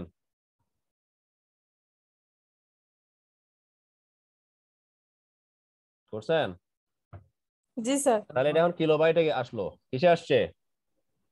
কিলোবাইটে। এবার এটাকে যদি আমি মেগাবাইটে নিতে চাই কি করতে হবে? 1024 দিয়ে ভাগ করেন। যে সংখ্যাটা পাইছেন ওটাকে 1024 দিয়ে ভাগ করেন। ওইটাকে 1024 দিয়ে ভাগ করেন। করছেন? যেটা আসছে ওইটাকে আবার 1024 দিয়ে ভাগ করেন, তাহলে গিগাবাইটে চলে আসবে, মানে জিবিতে আসবে। ওইটাকে আবার 1024 দিয়ে ভাগ করেন। কত আসছে বলেন? কত জিবি হয়েছে বলেন? 1138.46484। 1138। হ্যাঁ, 0.46484। আচ্ছা, এটা কি মানে দুইবার 1024 দিয়ে ভাগ করার পর এটা আসছে? হ্যাঁ স্যার। অন্যরা কি বলে? অন্যদের সাথে মিলছে কিনা দেখেন আপনার। সবাই করার কথা তো। অন্যরা বুঝছেন? আপনাদের সাথে মিলছে কিনা?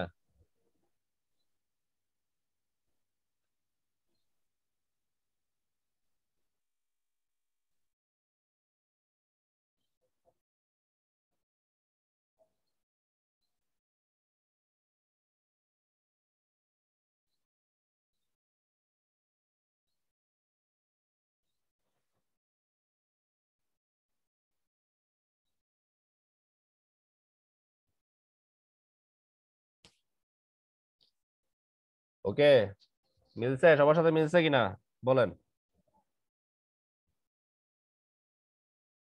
মিলে নাই?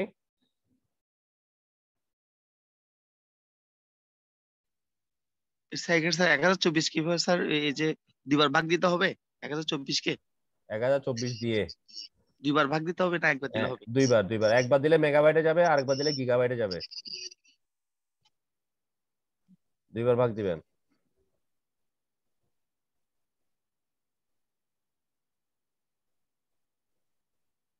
ওকে, আশা করি আপনারা এই জিনিসটা পারবেন। 11 1138 ওকে ওকে, তার মানে দশমিক আপনার সাথে ওনার মিলছে। জি। ঠিক আছে। মিলে গেছে স্যার, মিলে গেছে আমাদের। হ্যাঁ, ঠিক আছে। তো যাই হোক, তাহলে এরকম একটা যদি প্রবলেম আপনাদের আসে, তাহলে আপনারা আশা করি সেটা পারবেন। তাহলে দেখেন, প্রথমে 3টা গুণ করলেন, এই যে প্রথমে 3টা গুণ করছেন, এই 3টা গুণ করার পরে এই সংখ্যাটা আসে, এটা হচ্ছে টোটাল সেক্টর প্রতিটা সেক্টরে 12 কিলোবাইট করে থাকে। তাহলে এটার সাথে গুণ করার পর কিলোবাইটে গেছে, কিলোবাইটকে 1024 দিয়ে ভাগ করবেন, তাহলে মেগাবাইটে যাবে। আবার যেটা পাবেন সেটাকে আবার 1024 দিয়ে ভাগ করবেন, তাহলে গিগাবাইটে যাবে। ফাইনালি ওরা পাইছে এটা, জি আপনারা স্যার, আরেকটু বুঝতে বেশি, পারছি স্যার। আরেকটু জি বেশি পাইছেন। এবার আসেন এইচডিডি স্পিড পরিমাপ করার যে ইয়াগুলা, সেগুলো হচ্ছে এগুলা, এত রোটেশন পার মিনিট। এটাকে আরপিএম বলে, আরপিএম এর এই ইলাবোরেশন হচ্ছে রোটেশন পার মিনিট। তাহলে এই পরের গুলো, the following spin rates have been used in the industry for the প্লেটার্স in conventional magnetic hard disk drive. যেগুলো ম্যাগনেটিক হার্ড ডিস্ক ড্রাইভ থাকে সেগুলোতে এই ধরনের এই স্পিড গুলা ফলো করা হয়, এত এই স্পিড গুলো ফলো করা হয়। তারপরে হচ্ছে standard interfaces for hard drive. Hard ড্রাইভের কিছু স্ট্যান্ডার্ড ইন্টারফেস আছে। সেই স্ট্যান্ডার্ড ইন্টারফেস গুলো কি কি? একটা হচ্ছে অ্যাডভান্স এক্সটেন্ডেড অ্যাটাচমেন্ট, এটিএ, তারপরে পিএটিএ, আইডিই, তারপর সিরিয়াল অ্যাটা বা সাটা, আর একটা হচ্ছে স্মল কম্পিউটার সিস্টেম ইন্টারফেস, এসসিএসআই। তাহলে এটিএটা কি জিনিস আমরা একটু সংক্ষেপে দেখে ফেলি। এটিএটা কি? তাহলে এটিএটা হচ্ছে আপনার, the ATA interface was introduced in 1986 and was the first successful attempt at standardizing the interface between a motherboard and its hard drive. আপনি যদি এটাকে স্ট্যান্ডার্ডাইজ করতে চান, অর্থাৎ স্ট্যান্ডার্ডের আন্ডারে আনতে চান, এটাকে বলে স্ট্যান্ডার্ডাইজ। ওকে, এটার মধ্যে যদি আনতে চান, আনার মধ্যে প্রথমে 1946 সালে ফার্স্ট এটাকে আনছে কে? এটাকে আনছে, এই টেকনোলজিটার নাম হচ্ছে আটা ফিজিক্যাল। এই এটা সিরিয়াল হতে পারে অথবা প্যারালাল হতে পারে, ATA, advance technology attachment. R during the 1990s up to mid 2000s, virtually every PC manufacturer had an IDE interface to pass information back and forth between the motherboard ইত্যাদি। এখানে অনেক ইতিহাস আছে। আপনারা মেইনলি বলবেন হচ্ছে এই কথাটা, এই এতগুলো কথা বলার দরকার নেই, আপনারা বলবেন এই কথাটা, this interface is also referred to as the integrated drive electronics বা আইডিই। এই যে এতক্ষণ পর্যন্ত আইডিই বলছিল, আইডিই, এটার ইলাবোরেশন হচ্ছে এটা ইন্টিগ্রেটেড ড্রাইভ ইলেকট্রনিক্স ইন্টারফেস। মানে এই ইন্টারফেসের আরেকটা নাম হচ্ছে আইডিই, মানে এটাকে আরেকটা নামে বলা হয়। উইথ অ্যাডভেন্ট অফ সিরিয়াল অ্যাটা, মানে এটা দুইটা পার্ট, দুইটা টাইপ হইতে পারে, অ্যাডভেন্ট মানে দুইটা টাইপ বা দুইটা ভেরিয়েন্ট হইতে পারে, একটা হচ্ছে সিরিয়াল অ্যাটা আর একটা হচ্ছে প্যারালাল অ্যাটা। আর আইডি তো আপনারা এখানে দেখছেন আইডি হচ্ছে আইডি কে এটা 1 ও বলা হয়। তাহলে আইডি ইজ দা অরিজিনাল, মানে দেখেন আমি কিন্তু সবগুলো লাইন পড়তেছি না, আপনি শুধু দেখেন এখান থেকে শুধু এই লাইনটা পড়বেন, এখান থেকে শুধু এই লাইনটা পড়বেন, তারপরে আইডি এর জন্য শুধুমাত্র এই প্রথম দুই এক লাইন পড়লেই হবে। ID is the original definition where each adapter had to devices on them, মানে দুইটা ডিভাইস থাকবে প্রতিটা অ্যাডাপ্টারে, একটা হচ্ছে one assigned as a master that is device 0 and other as a slave, মানে একজন মাস্টার হিসেবে মানে গুরু হিসেবে আর একজন শিষ্য হিসেবে কি হবে ট্রিট করা হবে আইডি 1 এ, মানে আইডি এটা 1 এ। তাহলে এটা হচ্ছে আইডি অ্যাডাপ্টার অন মাদারবোর্ড, এই যে এগুলোকে বলা হয় ID adapter on motherboard.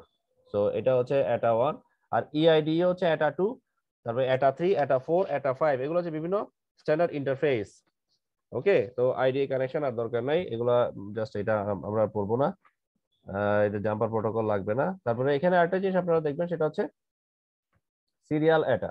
R serial এটাটা কি জিনিস, সিরিয়াল এটাটার বেসিক ডেসক্রিপশনটা মেইনলি আপনি এখান থেকে পড়বেন। সিরিয়াল এটা কি জিনিস, সিরিয়াল এটা introduced in 2003 was a replacement of for ATA which is now sometimes referred to as PATA বা parallel ATA দিয়ে এটা রিপ্লেস করা হয়। আর এটা যে ব্রিফ ডেসক্রিপশন, সিরিয়াল এটা যে ব্রিফ ডেসক্রিপশন সেটা আমরা নিচের পয়েন্টগুলো শুধু পড়বো, আমরা কথাবার্তাগুলো আর দেখবো না। এই যেটা হচ্ছে সিরিয়াল এটা, মানে নরমাল হার্ড ডিস্ক যেগুলো আপনারা দেখেন সিরিয়াল এটা যে ইন্টারফেস, সেগুলো হচ্ছে এটা নরমাল হার্ড ডিস্ক যেভাবে আপনারা দেখেন সেটা হচ্ছে সিরিয়াল এটা। তাহলে এটা যে ব্রিফ ডেসক্রিপশন বলা হচ্ছে, the original SATA definition allowed for a data transfer rate of 1.5 gigabyte per second, gigabits per second. And the second generation of SATA allows multiple device transactions to occur simultaneously in addition to increasing the bit rate up to 3.0 gigabits per second, যেটা আগে 1.5 ছিল সেটাকে 3.0 তে convert করতে পারে। তো আপনারা just এই লাইনগুলো একটু পড়বেন দেখবেন। আরেকটা কথা হচ্ছে 6.0 gigabits per second SATA exists, but for the most part this data rate far exceeds that which today's hard drive are capable of driving। অর্থাৎ বর্তমান হার্ড ড্রাইভ গুলো যে যে যে যেই স্পিডের করে, বাট বর্তমান হার্ড ড্রাইভ গুলো যে স্পিড সেটা থেকে অনেক দূরে এটা ডাটা রেট, ঠিক আছে। তো এটা এক্সিস্ট করে কিন্তু এটা আসলে অত বেশি এটা আর কাজে লাগে না, কারণ বর্তমান হার্ড ড্রাইভ গুলো এটা থেকে এটা ডাটা রেট থেকে অনেক বেশি অনেক বেশি আরো স্পিডি হয়ে যায়। তারপর এরপর হচ্ছে স্মল কম্পিউটার সিস্টেম ইন্টারফেস। তাহলে আমরা সিরিয়াল এটা দেখলাম, মানে এটা থেকে এটার মধ্যে আইডি দেখলাম, সিরিয়াল এটা দেখলাম, তারপর আরেকটা জিনিস দেখবো সেটা হচ্ছে এসসিএসআই। এসসিএসআই গুলো এসসিএসআর পিন কয়টা পিন থাকে এটাতে, এসসিএসআর মধ্যে আপনারা এখানে দেখেন কয়টা পিন শো করছে, 68টা পিন থাকবে এসসিএসআই, এই কথাগুলো বলবেন।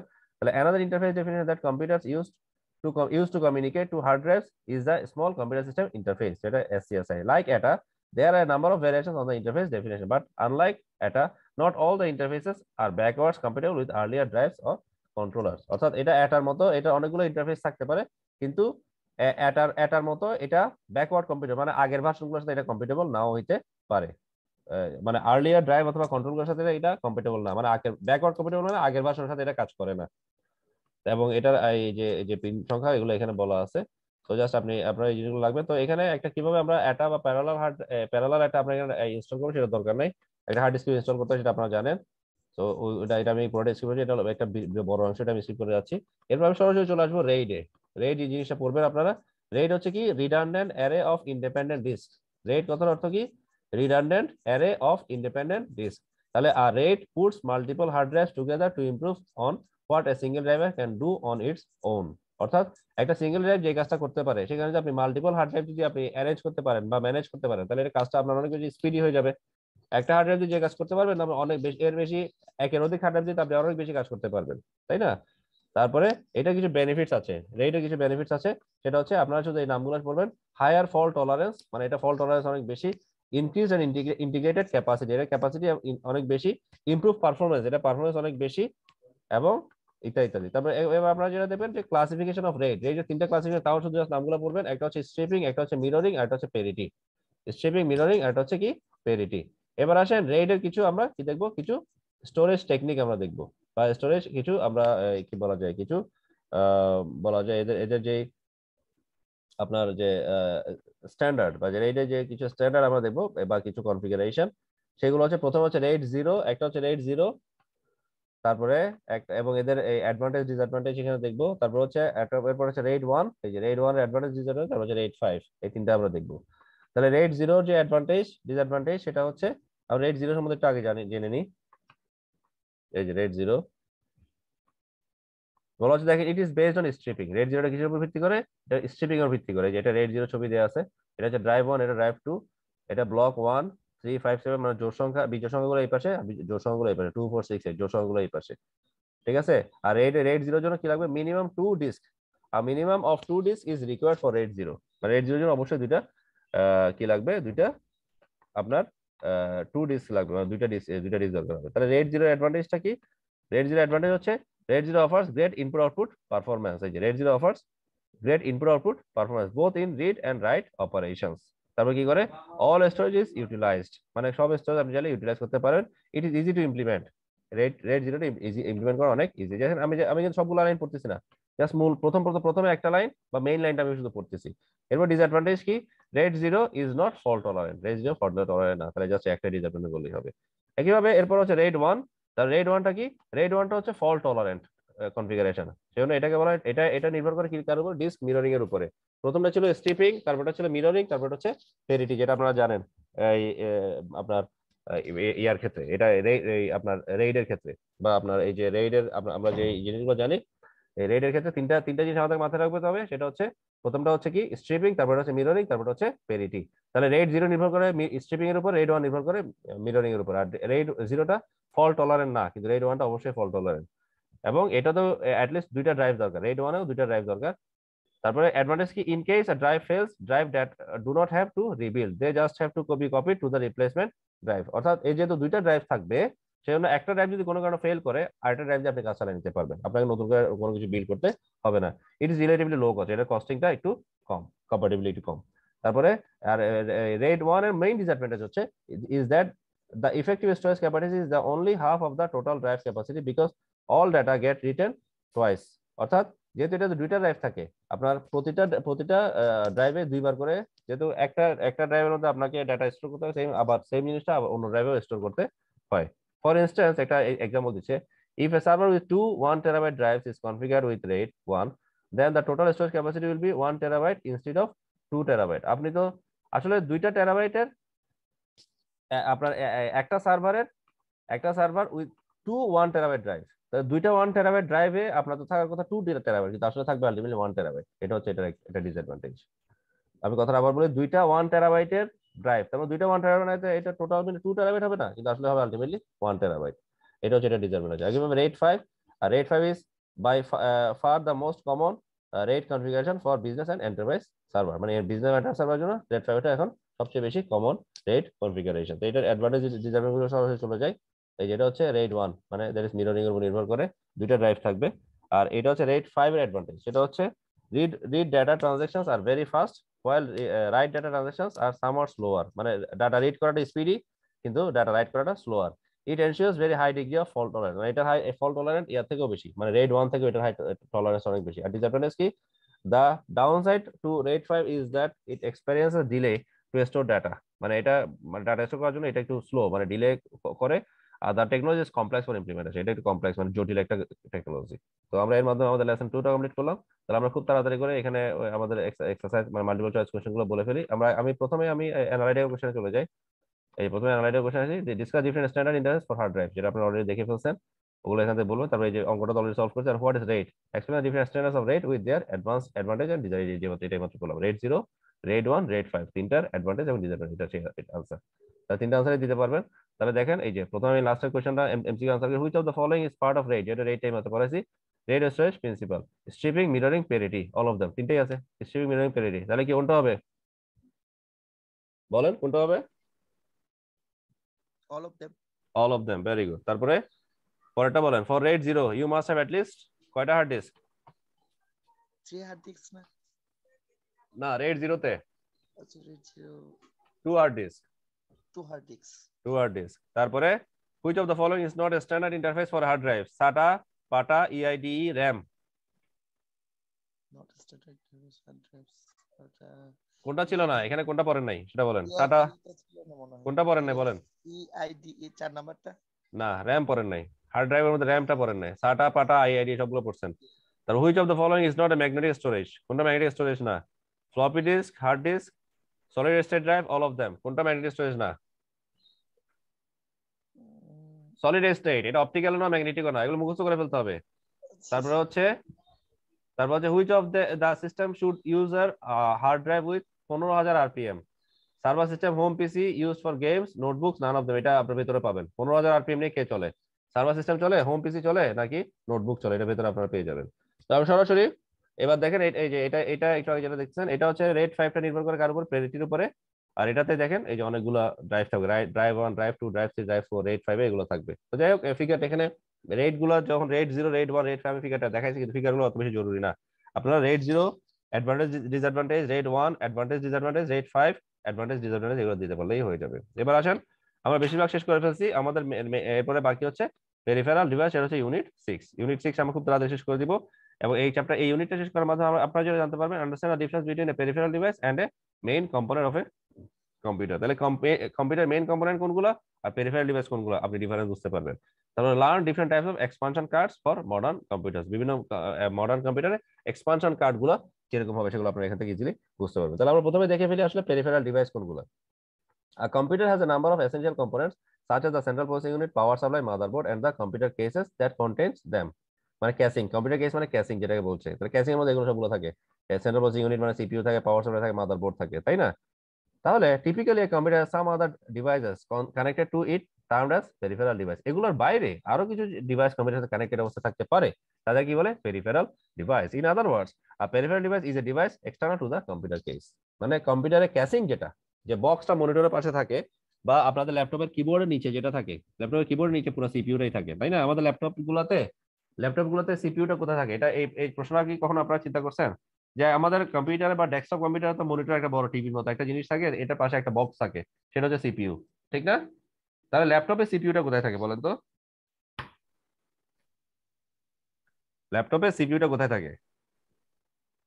এটা তো কখনো দেখি নাই। জাস্ট আপনার কিবোর্ডের নিচে যে অংশটা, পাতলা আচ্ছা, অংশটা, CPU নিচে, হ্যাঁ। কিবোর্ডের নিচে যে পাতলা অংশটা থাকে সেটাতেই আপনার সিপিইউটা থাকে। মানে সিপিইউর সব অংশগুলো থাকে। আর মনিটর তো পাতলা, মনিটরের যেটা ডালাটা আমরা ফেলে দিই, সেটাতে শুধু মনিটরটাই থাকে, ঠিক আছে? তাহলে এই অর্থাৎ সিপিইউর মধ্যে, অর্থাৎ এটা হচ্ছে মানে আপনার যেটা ক্যাসিং বলি আমরা, যেটা আমরা আমাদের ডেস্কটপে মনিটরের বাইরে যে একটা বক্স থাকে সেটাকে ক্যাসিং বলি। ক্যাসিং এর ভেতর পুরো সিপিইউটা থাকে।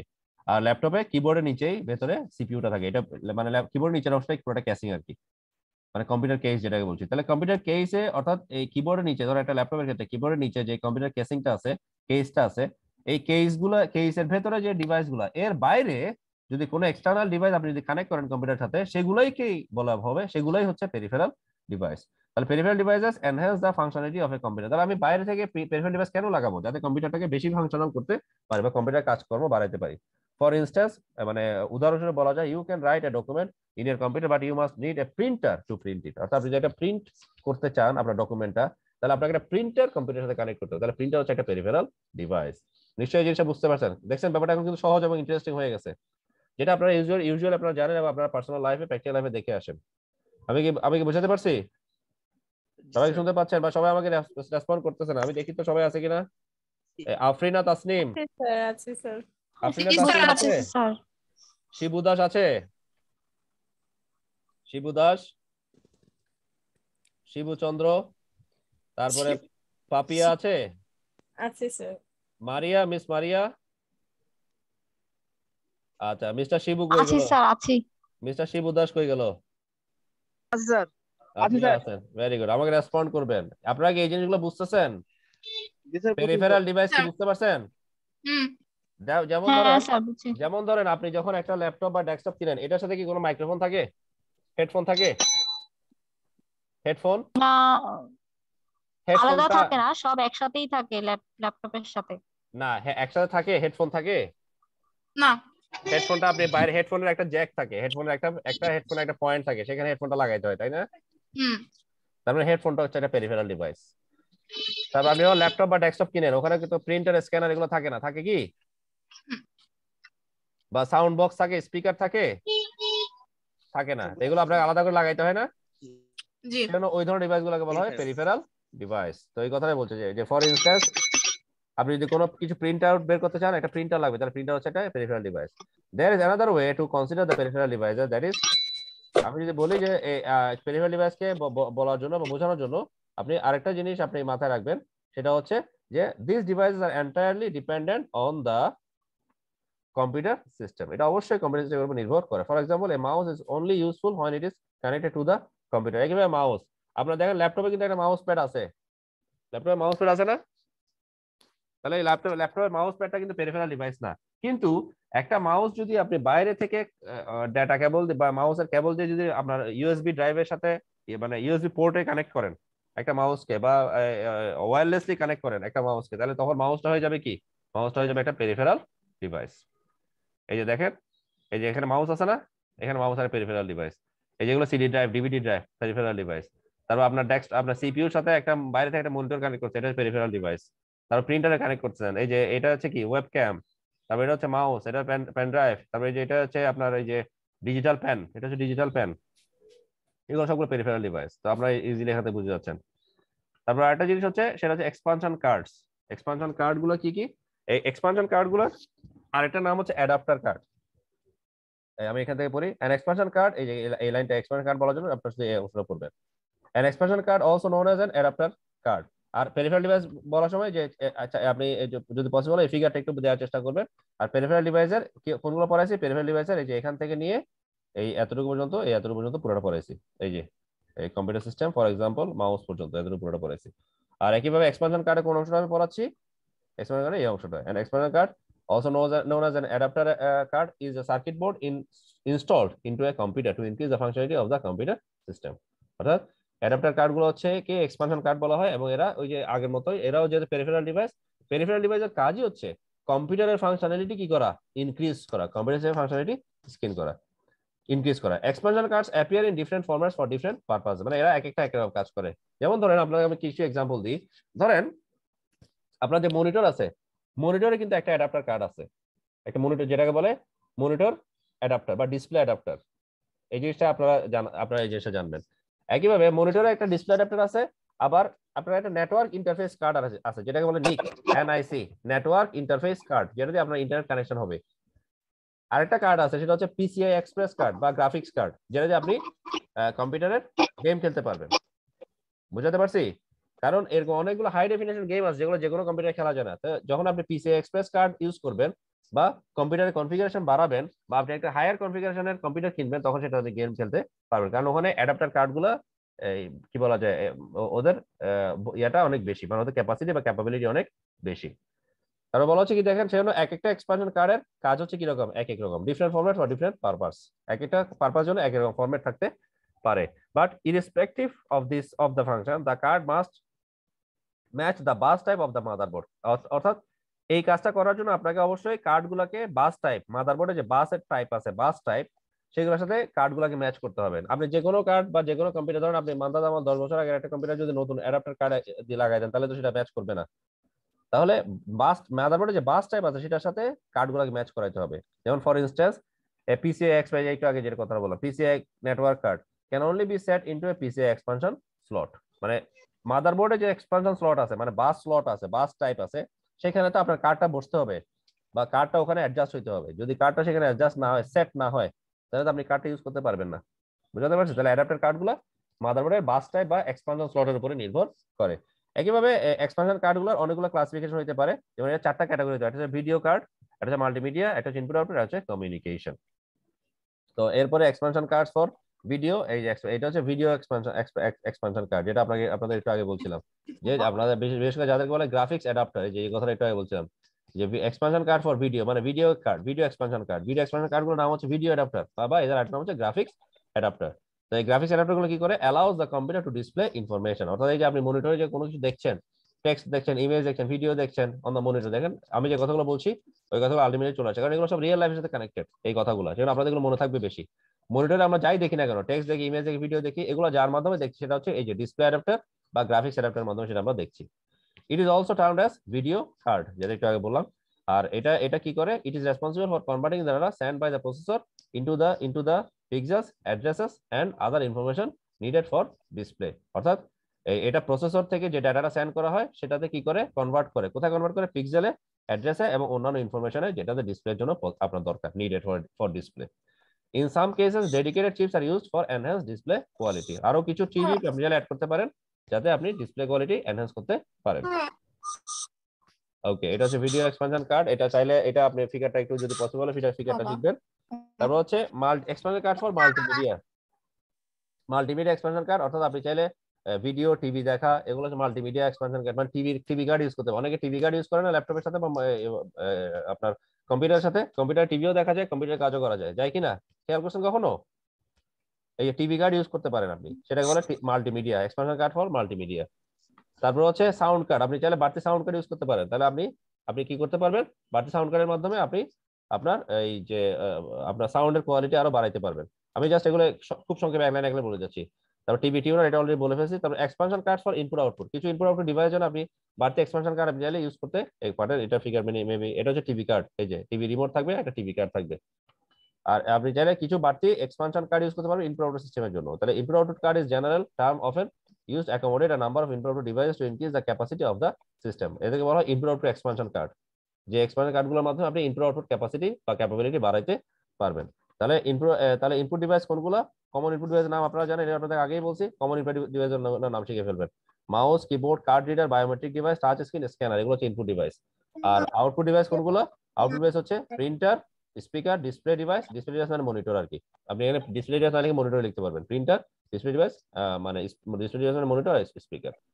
এক্সপানশন কার্ড ফর কমিউনিকেশন মানে নেটওয়ার্ক ইন্টারফেস কার্ড মানে নিক যেটাকে বলে, বা মডেম। এগুলো হচ্ছে মডেম, আপনি চাইলে অ্যাড করতে পারেন। নেটওয়ার্ক ইন্টারফেস কার্ড বা নিক অ্যাড করতে পারেন, যেটার মাধ্যমে আপনি নেটওয়ার্কিং এর কাজ বা কমিউনিকেশনের কাজ করতে জাস্ট এই জিনিসগুলো পড়ে ফেলতে হবে। এগুলোর নিক আর মডেম এগুলো আর ইলাবোরেট আমি আর বলছি না, এগুলো দরকার নেই। এটা হচ্ছে নেটওয়ার্ক ইন্টারফেস কার্ড বা নিক। এগুলো জাস্ট আপনি একটু দেখে যাবেন।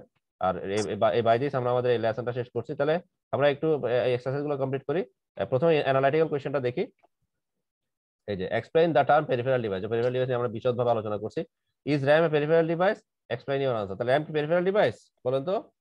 না। কারণ র্যামটা বিল্ট ইন থাকে সিপিইউর মধ্যে, তাহলে র্যাম পেরিফেরাল ডিভাইস না। কারণ র্যামটা সিপিইউর ভিতরে মাউন্টেড। এই যে এক্সপ্লেইন আনসার বলছে না, বলবে যে র্যাম পেরিফেরাল ডিভাইস নয়। প্রথমে বলবে no, RAM is not a peripheral device. Why? Because RAM is built in the CPU or mounted in the CPU when the CPU is computer casing is manufactured. When the computer casing is manufactured or CPU is manufactured, the RAM is built in to the motherboard or mounted to the motherboard. Clear? আমি যে কথাগুলো বলছি just আমার কথাগুলো record হচ্ছে, আনসারটা আপনারা আমার কথা থেকে পেয়ে যাবেন। What are the major peripheral devices for communication? Communication peripheral device গুলো কি কি? এটা হচ্ছে NIC মানে নিক, নেটওয়ার্ক ইন্টারফেস কার্ড, আর এটা হচ্ছে মডেম। আর এগুলো সম্বন্ধে সংক্ষেপে বর্ণনা, নিক এবং মডেম সম্পর্কে বর্ণনা, যদিও আমি এটা বলি নাই, এগুলো যেহেতু প্রশ্ন আছে তাহলে নিক এবং মডেম সম্বন্ধে সংক্ষেপে বর্ণনা আমরা এখান থেকে শিখে নিব। এই যে নিকের সংক্ষিপ্ত বর্ণনা, এই যে নিকের সংক্ষিপ্ত বর্ণনা আপনারা এতটুকু বলবেন। এই যে network interface card, it also termed as LAN adapter. এখান থেকে বলে it also termed as LAN adapter, এতটুকু পর্যন্ত বলবেন নিকের ক্ষেত্রে। আর মডেমের ক্ষেত্রে বলবেন, দেখেন আমি চেষ্টা করছি আপনাদের জন্য কাজগুলো ইজি করে দেওয়ার জন্য, তো আপনারা একটু মনোযোগ দিয়ে এগুলো পড়বেন। আপনাদের আমার মনে হয় আপনারা এই দুটো আজকে যে দুটো ইউনিট আমি আজকে পড়াচ্ছি আপনারা খুব ভালো করে এগুলো বুঝতেছেন। আর মডেম একটা নেসেসারি ডিভাইস, যেটাকে বলা হয় মডুলেশন ডিমডুলেশন। মডেমের নামটা কোথা থেকে আসছে? এমও মানে মডুলেশন, আর ডিইএম মানে ডিমডুলেশন। ঠিক আছে, এই যে মডুলেশন ডিমডুলেশন, আর যে কাজটা করে তাকে বলে মডুলেটর ডিমডুলেটর। ঠিক আছে, তো আপনারা এই মডুলেটর ডিমডুলেটর পর্যন্ত এই এতটুকু পর্যন্ত প্রথম থেকে এতটুকু পর্যন্ত পড়বেন, তাহলে মডেম সম্বন্ধে আপনার আনসারটা পেয়ে যাবেন। তো আমরা এখান থেকে ইজিলি এই দুটো প্রশ্নের উত্তর, এই যে পেরিফেরাল ডিভাইসের কমিউনিকেশনের জন্য যে পেরিফেরাল ডিভাইসগুলো, এটা হচ্ছে নিক মানে নেটওয়ার্ক ইন্টারফেস কার্ড, আর এটা হচ্ছে মডেম, এবং এদের এক্সপ্লেনেশন এখান থেকে পাবো। আমরা এবার আস্তে আস্তে আমাদের এই যে যে মাল্টিপল চয়েস কোশ্চেনগুলো আছে সেগুলো আনসার করার চেষ্টা করি। Which one is not a peripheral device? বলেন। প্রসেসর, মাউস, মনিটর, প্রিন্টার, কোনটা? প্রসেসর, মাউস, মনিটর, প্রিন্টার, কোনটা পেরিফেরাল ডিভাইস নয়? প্রিন্টার। প্রথমেই তো প্রিন্টার এক্সাম্পল আছে, পেরিফেরাল ডিভাইসের এক্সাম্পলে প্রথমেই তো প্রিন্টার ছিল। আচ্ছা which is not peripheral device? কোনটা নয় বলেন? যেটা সিপিইউ তে বিল্ট ইন থাকে। মাউস বিল্ট ইন থাকে, প্রসেসর। Very good. সিপিইউ মানে কি? Central processing unit. তো এখানে প্রসেস কথাটা আছে না, প্রসেস মানে যে প্রসেস কে করবে? প্রসেসর করবে। তো প্রসেসর তো সিপিইউর মধ্যে ফার্স্ট থাকবে কে? প্রসেসর, বিল্ট ইন অবস্থায়। এবার আসেন, which statement is not true for a peripheral device? Peripheral ডিভাইসের ব্যাপারে কোন স্টেটমেন্টটা সঠিক নয়? দে আর এক্সটার্নাল ডিভাইস, এটা সঠিক। তারপরে দে are used for a number of purposes. তারপরে different types of slots are used for different devices, এটাও সঠিক।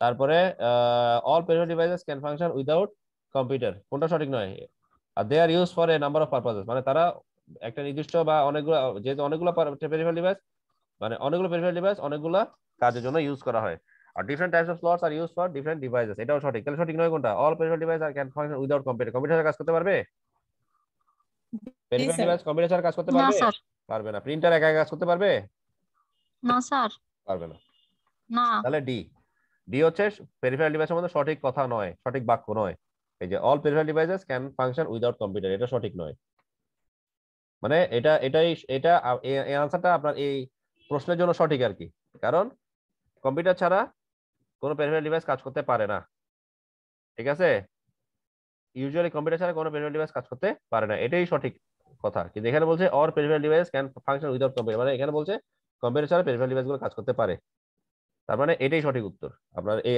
প্রশ্নের জন্য সঠিক উত্তর এবার আসেন অ্যাডাপ্টার কার্ডস অ্যাডাপ্টার কার্ডস গুলো জানার জন্য আমরা এখানে দুইটা এই ইউনিটটা এই লেসনটা শেষ করার পর আমরা দুইটা জিনিস জানবো একটা হচ্ছে know the general conditions before installation of a new adapter card how to install and configure adapter cards মানে আমি ইনস্টল করার আগে এবং কিভাবে ইনস্টল করার আগে কি হবে আর কিভাবে how to install and configure adapter cards R installing and কনফিগারিং adapter card এগুলো এই জিনিসটা আমি সরাসরি এক্সারসাইজে চলে যাই এক্সারসাইজের এই মাল্টিপল চয়েস এমসিকিউ গুলো আপনারা কালেক্ট করবেন আর এখানে before installing N adapter card you should consider number of facts explain them মানে কোন জিনিসগুলো আপনাকে মাথায় রাখতে হবে একটা অ্যাডাপ্টার কার্ড ইনস্টল করার আগে কোন জিনিসগুলো আপনাকে মাথায় রাখতে হবে সেই জিনিসগুলো আপনারা একটু দেখবেন এই স্টেপগুলো বাদ দিবেন স্টেপগুলো দরকার নাই এটা আপনার প্রশ্নের উত্তরও না তাহলে তাহলে এই ইনস্টলেশনের আগে before installing adapter card the following issue should be considered এই যে এটা হচ্ছে আপনার প্রশ্নের উত্তর ঠিক আছে একটা হচ্ছে does the computer have a built in adapter already বা কম্পিউটারে কোনো বিল্ট ইন অ্যাডাপ্টার আছে কিনা তারপর হচ্ছে type of expansion slots for the expansion cards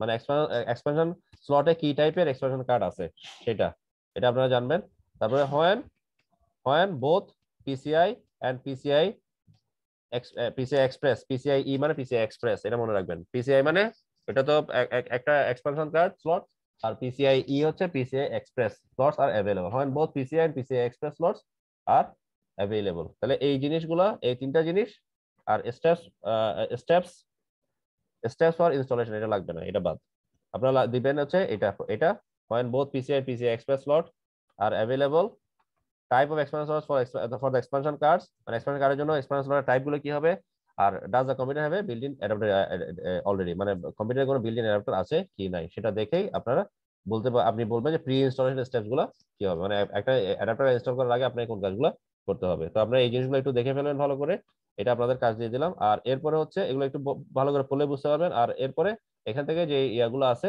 এই মাল্টিপল চয়েস কোশ্চেন গুলো ভেতর অংশটা বললে মাল্টিপল চয়েস কোশ্চেন গুলো আপনারা ইজিলি এখান থেকে বুঝতে এবং বলতে পারবেন Is it clear to you? আমি বুঝাতে পারছি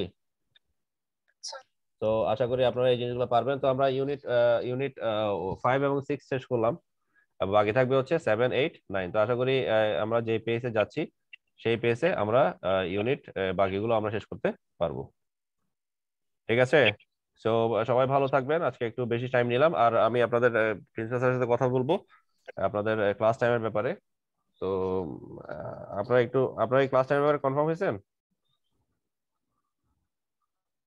ক্লাস টাইমের ব্যাপারে নো স্যার এখনো তো হয়নি স্যার বলেছে যে সকালে এবং বিকেলে দুই বেলায় ক্লাস হবে কয়টা থেকে আচ্ছা আমি স্যারকে এখনই আপনারা হোল্ড করেন থাকেন আমি স্যারকে এখনই কল দিচ্ছি স্যার কল দিয়ে আমি আপনাদেরকে আবার জানাচ্ছি তবে স্যার সকালে হইলে ভালো হয় বিকালে স্যার কষ্ট হয়ে যাবে আমাদের জন্য এমনিতে তো স্যার কেউ আসে না 3 জন 4 জন এসে ক্লাস করে বিকেলে হলে দেখা যাবে ওটাও পাওয়া যাবে না কারণ বিকেল বেলা স্যার গাড়ি পাওয়া অনেক কষ্ট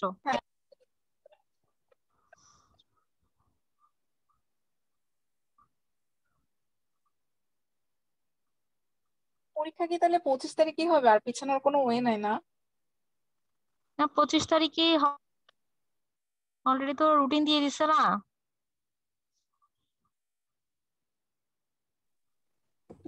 এই রোজার মধ্যে থাকবে একদম কি হবে আল্লাহই ভালো নটার পরিবর্তে 8টা থেকে করলে মনে হয় ভালো হতো হ্যাঁ রমজানের মধ্যে আর পরীক্ষা আবার বিকালে হ্যাঁ পরীক্ষা বিকালে না আমাদের হ্যাঁ তো এইটা আমি বুঝতেছি না ইফতার টাইম চলে আসবে না আমি মোটামুটি তো কাছাকাছি চলে আসবে, 5টার সময় শেষ হবে মানে পরীক্ষার টাইম চলে দৌড়ে মানে গিয়ে 1 ঘন্টা বাকি আসলে থাকবে কি আর কি এটা ইফতারে। পসিবল? আচ্ছা আমাদের ম্যারিড মেয়েদের জন্য কি এই ইফতার টাইমে পরীক্ষার টাইমটা ফেলাটা কোনো ওয়াইজ কোনো কাজ হলো বলেন তো? এখানে তো অনেক ম্যারিড মহিলা আছে, জব করে, এমন না অনেকে স্যারেরা এটা আফরিনা, বুঝবে না। আফরিনা কোনো ফ্যাক্ট না, আমরা হাজবেন্ডের উপর ডিপেন্ড করে, আর যাদের হাজবেন্ড থাকে না তারা হাওয়ার উপর ডিপেন্ড করে চলে আসবে, নো ম্যাটার। না। আমাদের তাহলে ইফতার ব্রেক সমস্যা করার নেই। বিষয়গুলো এগুলা কি হবে? স্যারকে বাসায় আমরা প্রজেক্টের কথা বললাম, ওইটা পর্যন্ত স্যার ইয়ামিন, শুনলো না, আর পরীক্ষার ম্যাটার তো শুনবেই না। না ঠিক আছে, এক্সাম আর রোজায় হচ্ছে, মর্নিং টাইমে হলে কি প্রবলেম ছিল তো এটা ওটা একটু বলতে। বাদে হ্যাঁ সেটাই, মর্নিং টাইম রোজাই হচ্ছে, এটাই তো অনেক বড় বিষয়। মর্নিং টাইমে হলে তাও একটু ইয়ে হইতো। আসলে কিভাবে বা অ্যাটেন্ড করা যাবে কিনা সেটাই বুঝতে রমজানে পারছি। মর্নিং টাইম হচ্ছে বেস্ট, দিল কি 2টা থেকে হুম 5টা। মানে এখানে তো তো স্যারদের সব বিবেক ছেলে মানুষ না, এখানে ওরা মনে করতেছে সব বলা যায় যে মেয়েরা ছেলে আছে, মেয়েরা এখানে সবাই পড়ে না। সংসারী। এটা সেটাই। দেব। আমার জন্য এখন খুবই প্যারা হয়ে যাবে। এখন কথা হচ্ছে পাপি দুটো আপু, পরীক্ষা গত ক্লাসে আমরা 3জন মেয়ে গিয়েছি, 2জন ছেলে গিয়েছে, এবার বলে বেশি না মেয়ে বেশি। সেটাই এখন এখন ব্যাপার হচ্ছে যে যদি অ্যাকচুয়ালি বিকেল বেলায় থাকে, মেবি চেঞ্জ হবে না, কারণ চেঞ্জ হওয়ার তো আমরা ছেলে বেশি তো, ছেলে মানে 2টা থাকলে 4 জন। সমস্যা হচ্ছে কি আপু, ছেলেদের তো সকালবেলায় উঠে বাচ্চা কাচ্চা সামলায়ে, ঘর সামলায়ে ক্লাস করতে হয়, আর মেয়েদের সব কিছু করা লাগে না, মেয়েরা তো সকালবেলা উঠে শার্ট প্যান্ট পরে সোজা ক্লাস করতে চলে যায়। বিপরীত দোয়া আছে নাকি? আসলে টাইমটা কোনো ওয়াইজই হয় না অ্যাকচুয়ালি। এখন রোজার পরে এক্সামটা হলে সবচেয়ে বেস্ট হতো। হ্যাঁ, 1 মাসেরই ব্যাপার ছিল, জানি না কি এত সেটাই। তাড়াহুড়া শুরু হয়ে গেল। আমি না সেদিন বই আনতে গেছিলাম, 2 দিন গতকালকে বই আনতে গেছিলাম, তো ওখানে আমি অনেক রিকোয়েস্ট করছি যে কোনোভাবে মানে আমরা যদি সবাই মিলে অ্যাপ্লিকেশন করি, পরীক্ষা টাইমটা চেঞ্জ করা যাবে নাকি, 1 মাস পরে করা যাবে নাকি। বলতেছে যে নতুন যে ভাইস চ্যান্সেলর না কি যেন আসছে, তো হুম, উনি একটু স্ট্রিক্ট এসব বিষয়ে। তো উনি এই নতুন করে এসে সাথে সাথে হুট করে রুটিনটা দিয়ে দিচ্ছে, এখন এটা কোনোভাবেই চেঞ্জ করা পসিবল না, এরকম বলছে আমাকে। অ্যাকচুয়ালি আমার মনে হয় উনি ইউক্রেনে যুদ্ধ করতে যাবে, এই জন্য তাড়াহুড়া করতেছে। অ্যাকচুয়ালি উন্মুক্ততে কেন আসলে গেলাম, হ্যাঁ ওইটার পানিশমেন্ট যে তোমরা বেশি মজা নিচ্ছ, সেই না জন্য আসলে মজাটা একটু আপু, কমাই দিল। আমি মানে এই 3rd সেমিস্টারটা ভর্তি হয়ে মানে আমি নিজের মাথা নিজে পিটাচ্ছি, কেন ভর্তি হইলাম, কেন ভর্তি হইলাম। হ্যাঁ মেবি আসলে মানে এরকমই মনে হচ্ছে রিয়েলি, এটা খুবই জানি না ভুল actually। ডিসিশন হয়েছে, আমার কাছে মনে হচ্ছে লাইফ একটা ডিসিশন নিয়ে নিচ্ছি আমি। সবচেয়ে বড় ভুল ডিসিশন হচ্ছে আমার মানে জামাইয়ের কথা ধরে আমি এই ডিসিএস এ ভর্তি হওয়া। আমার জামাইয়ের কথা ধরে যদি আমি ভর্তি আর না হইতাম, আমাদের আমার 18,000 টাকা পকেটে থাকতো। 1,000 মানা করছিল। আহ, আপনারা তো মানা করছে, আমার জামাই আমার পুশ করছে, তুমি ঢুকো তুমি না ঢুকো হ্যাঁ, তুমি ঢুকো। না না, এখানে জামাইদের কোনো দোষ নেই অ্যাকচুয়ালি, আমাদেরই ডিসিশন নেওয়ার আগে ভাবা দরকার ছিল, বিশেষ করে আমার যখন আমার এরকম বেবি আছে। না অ্যাকচুয়ালি আমি না আমি ক্লাস এই করতে পারবো কিনা, এফোর্ট দিতে পারবো কিনা। খুব হালকা ভাবে নিছিলাম, মানে ওপেন ইউনিভার্সিটি খুব আরামে আয়েশ করে করে ফেলতে পারবো। হ্যাঁ হ্যাঁ, সামথিং লাইক দ্যাট। এখন ব্যাপার হচ্ছে যে আরাম আয়েশ। 3rd সেমিস্টার এবারের তো পরীক্ষা এত, আয়েশ বেরোবে আপু। আমার হ্যাঁ হ্যাঁ 3rd একটা সেমিস্টার তো বিষয়, মনে হচ্ছে ঘুম দিলাম উঠেই পরীক্ষা, এরকম একটা ব্যাপার। হ্যাঁ শুনেন আপু, এখন এই গতবারটা তো কোন রকম টেনে টুনে করে ফেলতে পারছি যেমন তেমন, এবার তো মানে যে স্ট্রিক্ট করবে, এবারের অবস্থাটা একটু চিন্তা করেন। কি আর হবে ভাই, ওই টাকা জ্বলে যাওয়ার ব্যাপারই হবে, আর নাথিং। আমি ফেল করতে চাই না, আমি তার ঘাড়ের উপর নিয়ে বেড়াতে চাই না, আমি বেরোতে চাই এখান থেকে। না আসলে অনেক সময় ভাবতেছি, গত পরশু ভাবলাম যে মেবি ছেড়ে দিব, তা আবার আমার হাজবেন্ডের সাথে কথা বলার পরে বলে না অ্যাটেন্ড করো, সমস্যা নাই, আমি দেখা তো যাক কি হয়। হ্যাঁ, প্রতিদিনই চিন্তা করি আমি আর করবো না, ছেড়ে দিব, এটা কোনো কাজে দেবে না, কিন্তু যখনই টাকাটার কথা চিন্তা করি তখনই না টাকাও না, একটা ব্যাপার কলেজাটার ভাবি মধ্যে যে যায় আরে লাগে। ভাই জামাইরা এত এফোর্ট দিল, আমরা যদি নিজের একটু একটু এফোর্ট না দেওয়ার চেষ্টা না করি তাহলে আপু কেমনে হয়। এবার প্রজেক্টের ঠেলাটা আরো মজার ঠেলা। 4 নম্বর সাবজেক্ট যেটা, প্রজেক্ট কিভাবে করবেন চিন্তা করেন, গ্রুপ করে ফেলেন। আই এটা পাপি আপু, আমি আপনার সাথে আসি গ্রুপে, বুঝছেন? আমাকে যে আমাকে যার কেউ সাথেই গ্রুপে থাকেন, রাখবে? শোনেন, যে যার সাথে থাকেন, গ্রাফিক্স ডিজাইনটা কিন্তু যার যার দায়িত্ব তাকে তাকে নিতে হবে, এটা মাথায় রাখেন। আরে আচ্ছা শুনেন, মারিয়া, মারিয়া হ্যাঁ ব্যাপার আপু। না, কিছুটা যদি একটু বুঝাই দেওয়া হয়, সব হয়তো অ্যারেঞ্জ না করতে পারলেও কিছু না কিছু তো করতেই পারবো, আমি তাই না? আপু আপনাকে লিংক দিতে পারবো যে কোত্থেকে আপনি এটা দেখে দেখে করবেন, এই লিংকটা আমি আচ্ছা, দিতে তাহলে পারবো। এটা খুবই বেটার ওয়ে হয়। আমার মারিয়া আপু তোমাদের ভাইয়া গতকাল আমাকে আবার মনিটর নষ্ট হয়ে গেছে, ওইটা আবার সে 11,500 টাকা দিয়ে নতুন এনে আমাকে ইনস্টল করে দিচ্ছে, যে আমি যেন এক্সামটা স্মুথলি দিতে পারি। এরপরেও বাবা, যদি আপনি মিনিমাম অনেক একটা কষ্ট এফোর্ট করছেন। না দেয়, এটা আসলে মানে নিজের বিবেকের কাছে খুব খারাপ লাগতেছে। পাপি আপু আপনার মেইল আইডিটা আমাকে দিয়েন তো। এই মারিয়া আচ্ছা, আপু আমাকে এই বইয়ের পিডিএফটা একটু পাঠায়েন তো, মেল করেন তো। আপু আমি পুরাটা পিডিএফ করে নিই স্যার, 2টা অধ্যায় বলছিল, ওই 2টা অধ্যায় ছবি তুলে পাঠাইছি। আর মারিয়া, মজার ব্যাপার কি, আমি মানে আইডি কি কার্ডটা পাইছেন হারাই ফেলছি। আপনারা আমার একটু বলেন তো। আমি না হ্যাঁ আইডি কার্ড হারাই ফেলছি, বলেন, এখন ওইটা কি করব? আর কি বলেন? হায় আমার আল্লাহ। মানে কোথায় কি নিয়ে, মানে কোথায় ফেলছে সেটা আমি মানে মানে কোনো ক্লু নেই আমার, আমি জানি না আপনি কি। একটা কাজ করেন, পরীক্ষার আগে যত বই তাড়াতাড়ি নিছেন আপু? সম্ভব গিয়ে আইডি কার্ডটা উদ্ধার করার চেষ্টা করেন, আপনার আহ ব্যাংকের আপু বই রিসিপ্ট দিয়ে। নিছেন? হ্যাঁ হ্যাঁ, আমি করছি। এখন ব্যাপার হচ্ছে ওই যে ভর্তি স্লিপ যেটা রেজিস্ট্রেশনের যেটা, ওইটা সহ অ্যাডমিট কার্ড আমার এক জায়গায় রাখা ছিল। ওই আমার হুম। ইয়ের গ্লাস ভেঙে ফেলছে, লুকিং গ্লাসটা ভেঙে ফেলছে, ওইটার ভিতরে স্টোরেজ টাইপের একটা ইয়ে ছিল, ওখানে ছিল। তো ওগুলা শিফট করার সময় যে অন্য জায়গায় রাখা হয়েছে, এখন তারা কোথায় কি করছে আমি কিছু বুঝতে পারতেছি না, একদমই কোনো ক্লুই নেই। মানে আমি যেখানে যেখানে রাখি কোথাও পাচ্ছি না। আজকে শাহরিয়ার সাথে এখন মানে কি নক দিলাম। ইয়াটাও নাই, ভর্তির যে না রিসিপ্টটা ওটাও নাই? না, হায় এইবারেরটা আল্লাহ। নেই, এইবারেরটা নেই, কারণ এটা সাথে একসাথেই ছিল। এখন ওই শাহরিয়ার সাথে নক দিলাম, বললো যে না ইয়ে করো। আইডি কার্ডের ছবি তোলা আসছে না? এইটার জন্য ওকে নক দেওয়া, ওকে ওই ফার্স্ট সেমিস্টারে আমি একটা আইডি কার্ডের ইয়ে পাঠাইছিলাম, হ্যাঁ ওইটা কেন, নাই। আমরা তো যে হোয়াটসঅ্যাপে পাঠাইছিলাম না মারিয়া আপুকে। হ্যাঁ হ্যাঁ, নাই বলে। হ্যালো, আমি তো রাখি নাই আপু ওগুলা।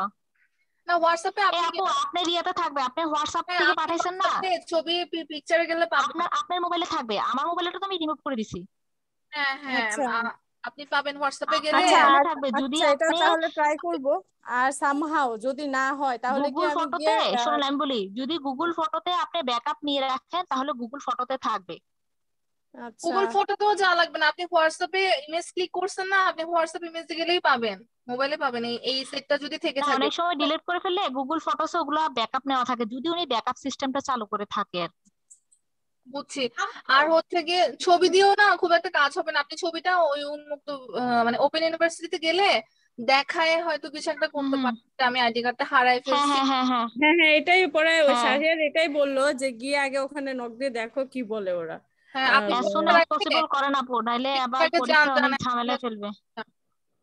এই আর কি, এই তো মানে ওভারঅল মিলে মনে হচ্ছে কি মানে একদম ছেড়ে দিব। And গতকাল আবার ও যখন মনিটরে এনে মারাত্মক দিতে বিরক্ত এত কিছু লাগতেছে আপু, করতেছে, ভালোই লাগতেছে না, তো পরীক্ষা দেওয়ার নাম মনে হলো শুনলে না, বিরক্ত লাগতেছে। এফোর্ট তো দিতে হবেই, কোনো কথা ওয়ে হইতেছে কি নেই। জানেন, একটু সুযোগ সুবিধা যদি পাই তাহলে খুব ভালো হবে, তাহলে অ্যাটলিস্ট পাস টাস করে বের হয়ে যেতে হ্যাঁ, পারবো। ওই দিন কি ভাষায় কথা বলছিল ভুলে গেছেন? ফারুক স্যার হ্যাঁ, কি বলছিল? কি বলছিল?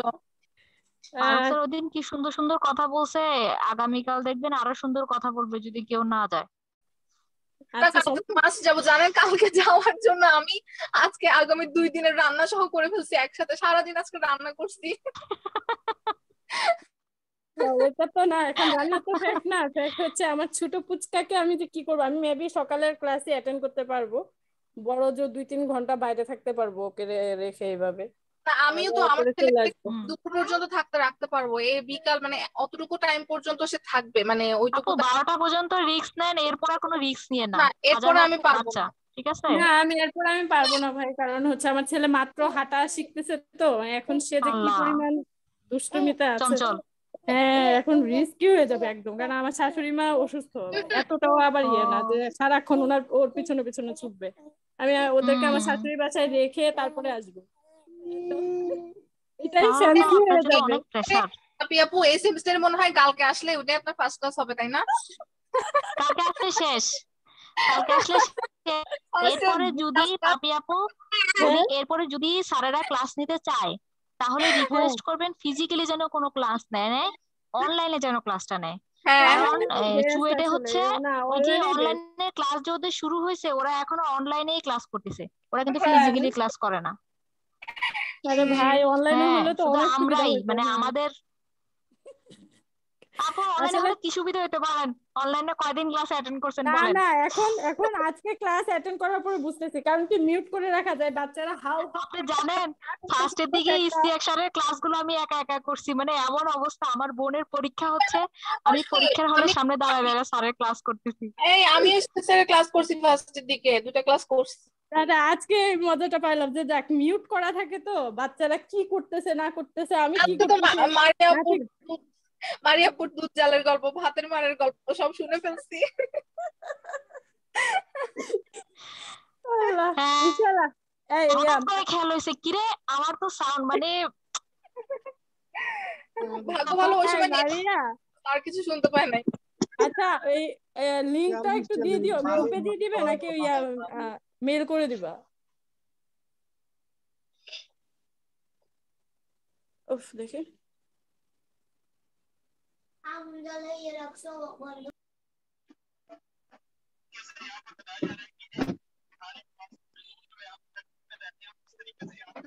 আমরা বের হয়ে যাই তো ইয়া করে দিল। স্যার না আমাদেরকে আল্লাহ জানাবে হাফেজ, টাইমটা। ইনশাআল্লাহ কালকে দেখা হবে।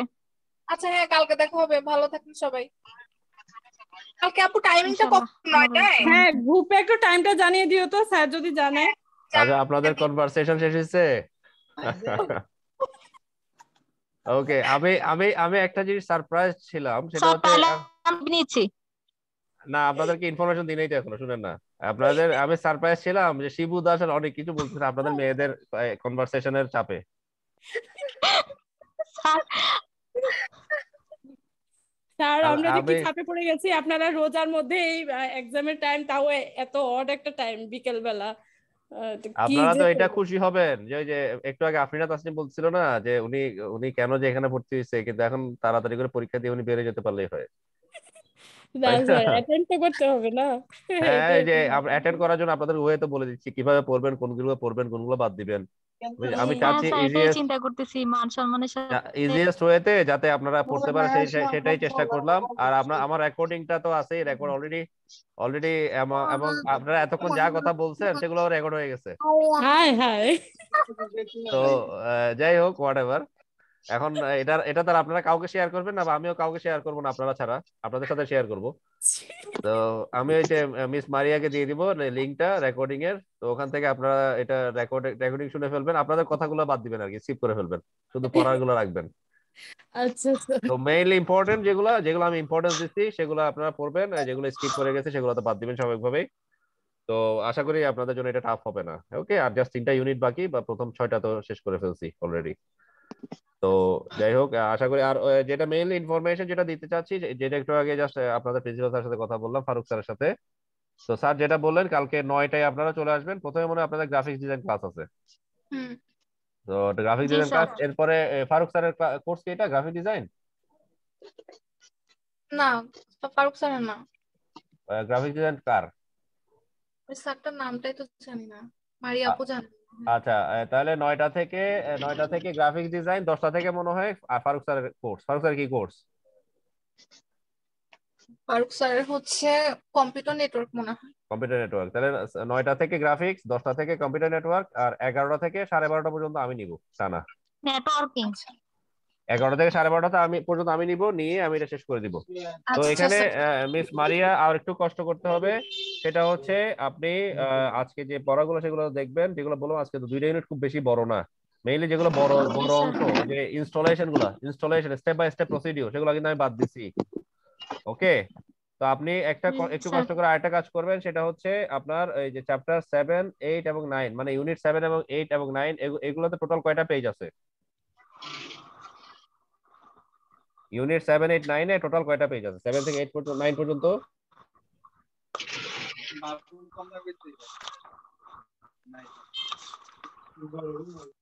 স্যার 100 থেকে হুম 163 স্যার। 100 থেকে 163। আচ্ছা আচ্ছা, আপনি কি এই কষ্টটা করতে পারবেন, সবগুলো ছবি তুলে আর একটা পিডিএফ করা? 60টা পেজ স্যার। হ্যাঁ, 60টা পেজ ছবি তুলে আবার পিডিএফ করতে পারবেন, তাহলে আমি আপনাদের কাল ক্লাসটা আমি সেম ওয়েতে নিয়ে ফেলতে পারবো, মানে আপনাদের কম্পিউটারে নিয়ে ফেলতে পারবো। পারবেন? এবং পসিবল হইলে আমি স্যাটারডে আপনাদের একটা অনলাইন ক্লাস নিয়েও শেষ করে দিতে পারি যদি কালকে শেষ করতে না পারি। পারবেন? হ্যালো, স্যার স্যাটারডে অনলাইনে হলে ভালো, অনলাইন ক্লাস ফিজিক্যালি নেবেন? গিয়ে করাটা ঝামেলা। ট্রাই না স্যার। কালকে তো আসতেই হবে আপনাদেরকে, কালকে তো জি, আসতে হবে। কালকে আগামীকাল যদি আসবো স্যাটারডে স্যার তে। আমি চেষ্টা করব করার জন্য, করতে পারলে আপনাকে পাঠিয়ে দিব স্যার। আচ্ছা ওকে, আপনি প্রেশার নেওয়ার দরকার নাই, প্রেশার নেওয়ার দরকার নাই। আর যদি আপনি নাও পারেন কালকে তো আপনাদেরকে আমি বই থেকেই দেখাই দিব, বই থেকেই পড়াবো, কোনো অসুবিধা নাই। আর ওই আর ওই মিস পাপিয়া যেটা জিজ্ঞেস করলেন, স্যাটারডে আসতে হবে না। স্যাটারডে যদি আমি কালকে শেষ অনলাইন করতে ক্লাস না নেবেন? পারি, জি কালকে তো অনলাইন অবশ্যই আপনারা আসবেন। কালকে যদি শেষ করতে না পারি, স্যাটারডে অনলাইনে নিয়ে শেষ করে দিব। Okay sir. ঠিক আছে, তাহলে কালকে আসেন, কালকে বাকিটা দেখা কি হবে। সবাইকে জি অসংখ্য আচ্ছা ধন্যবাদ। ঠিক আছে। ওয়ালাইকুম আসসালাম।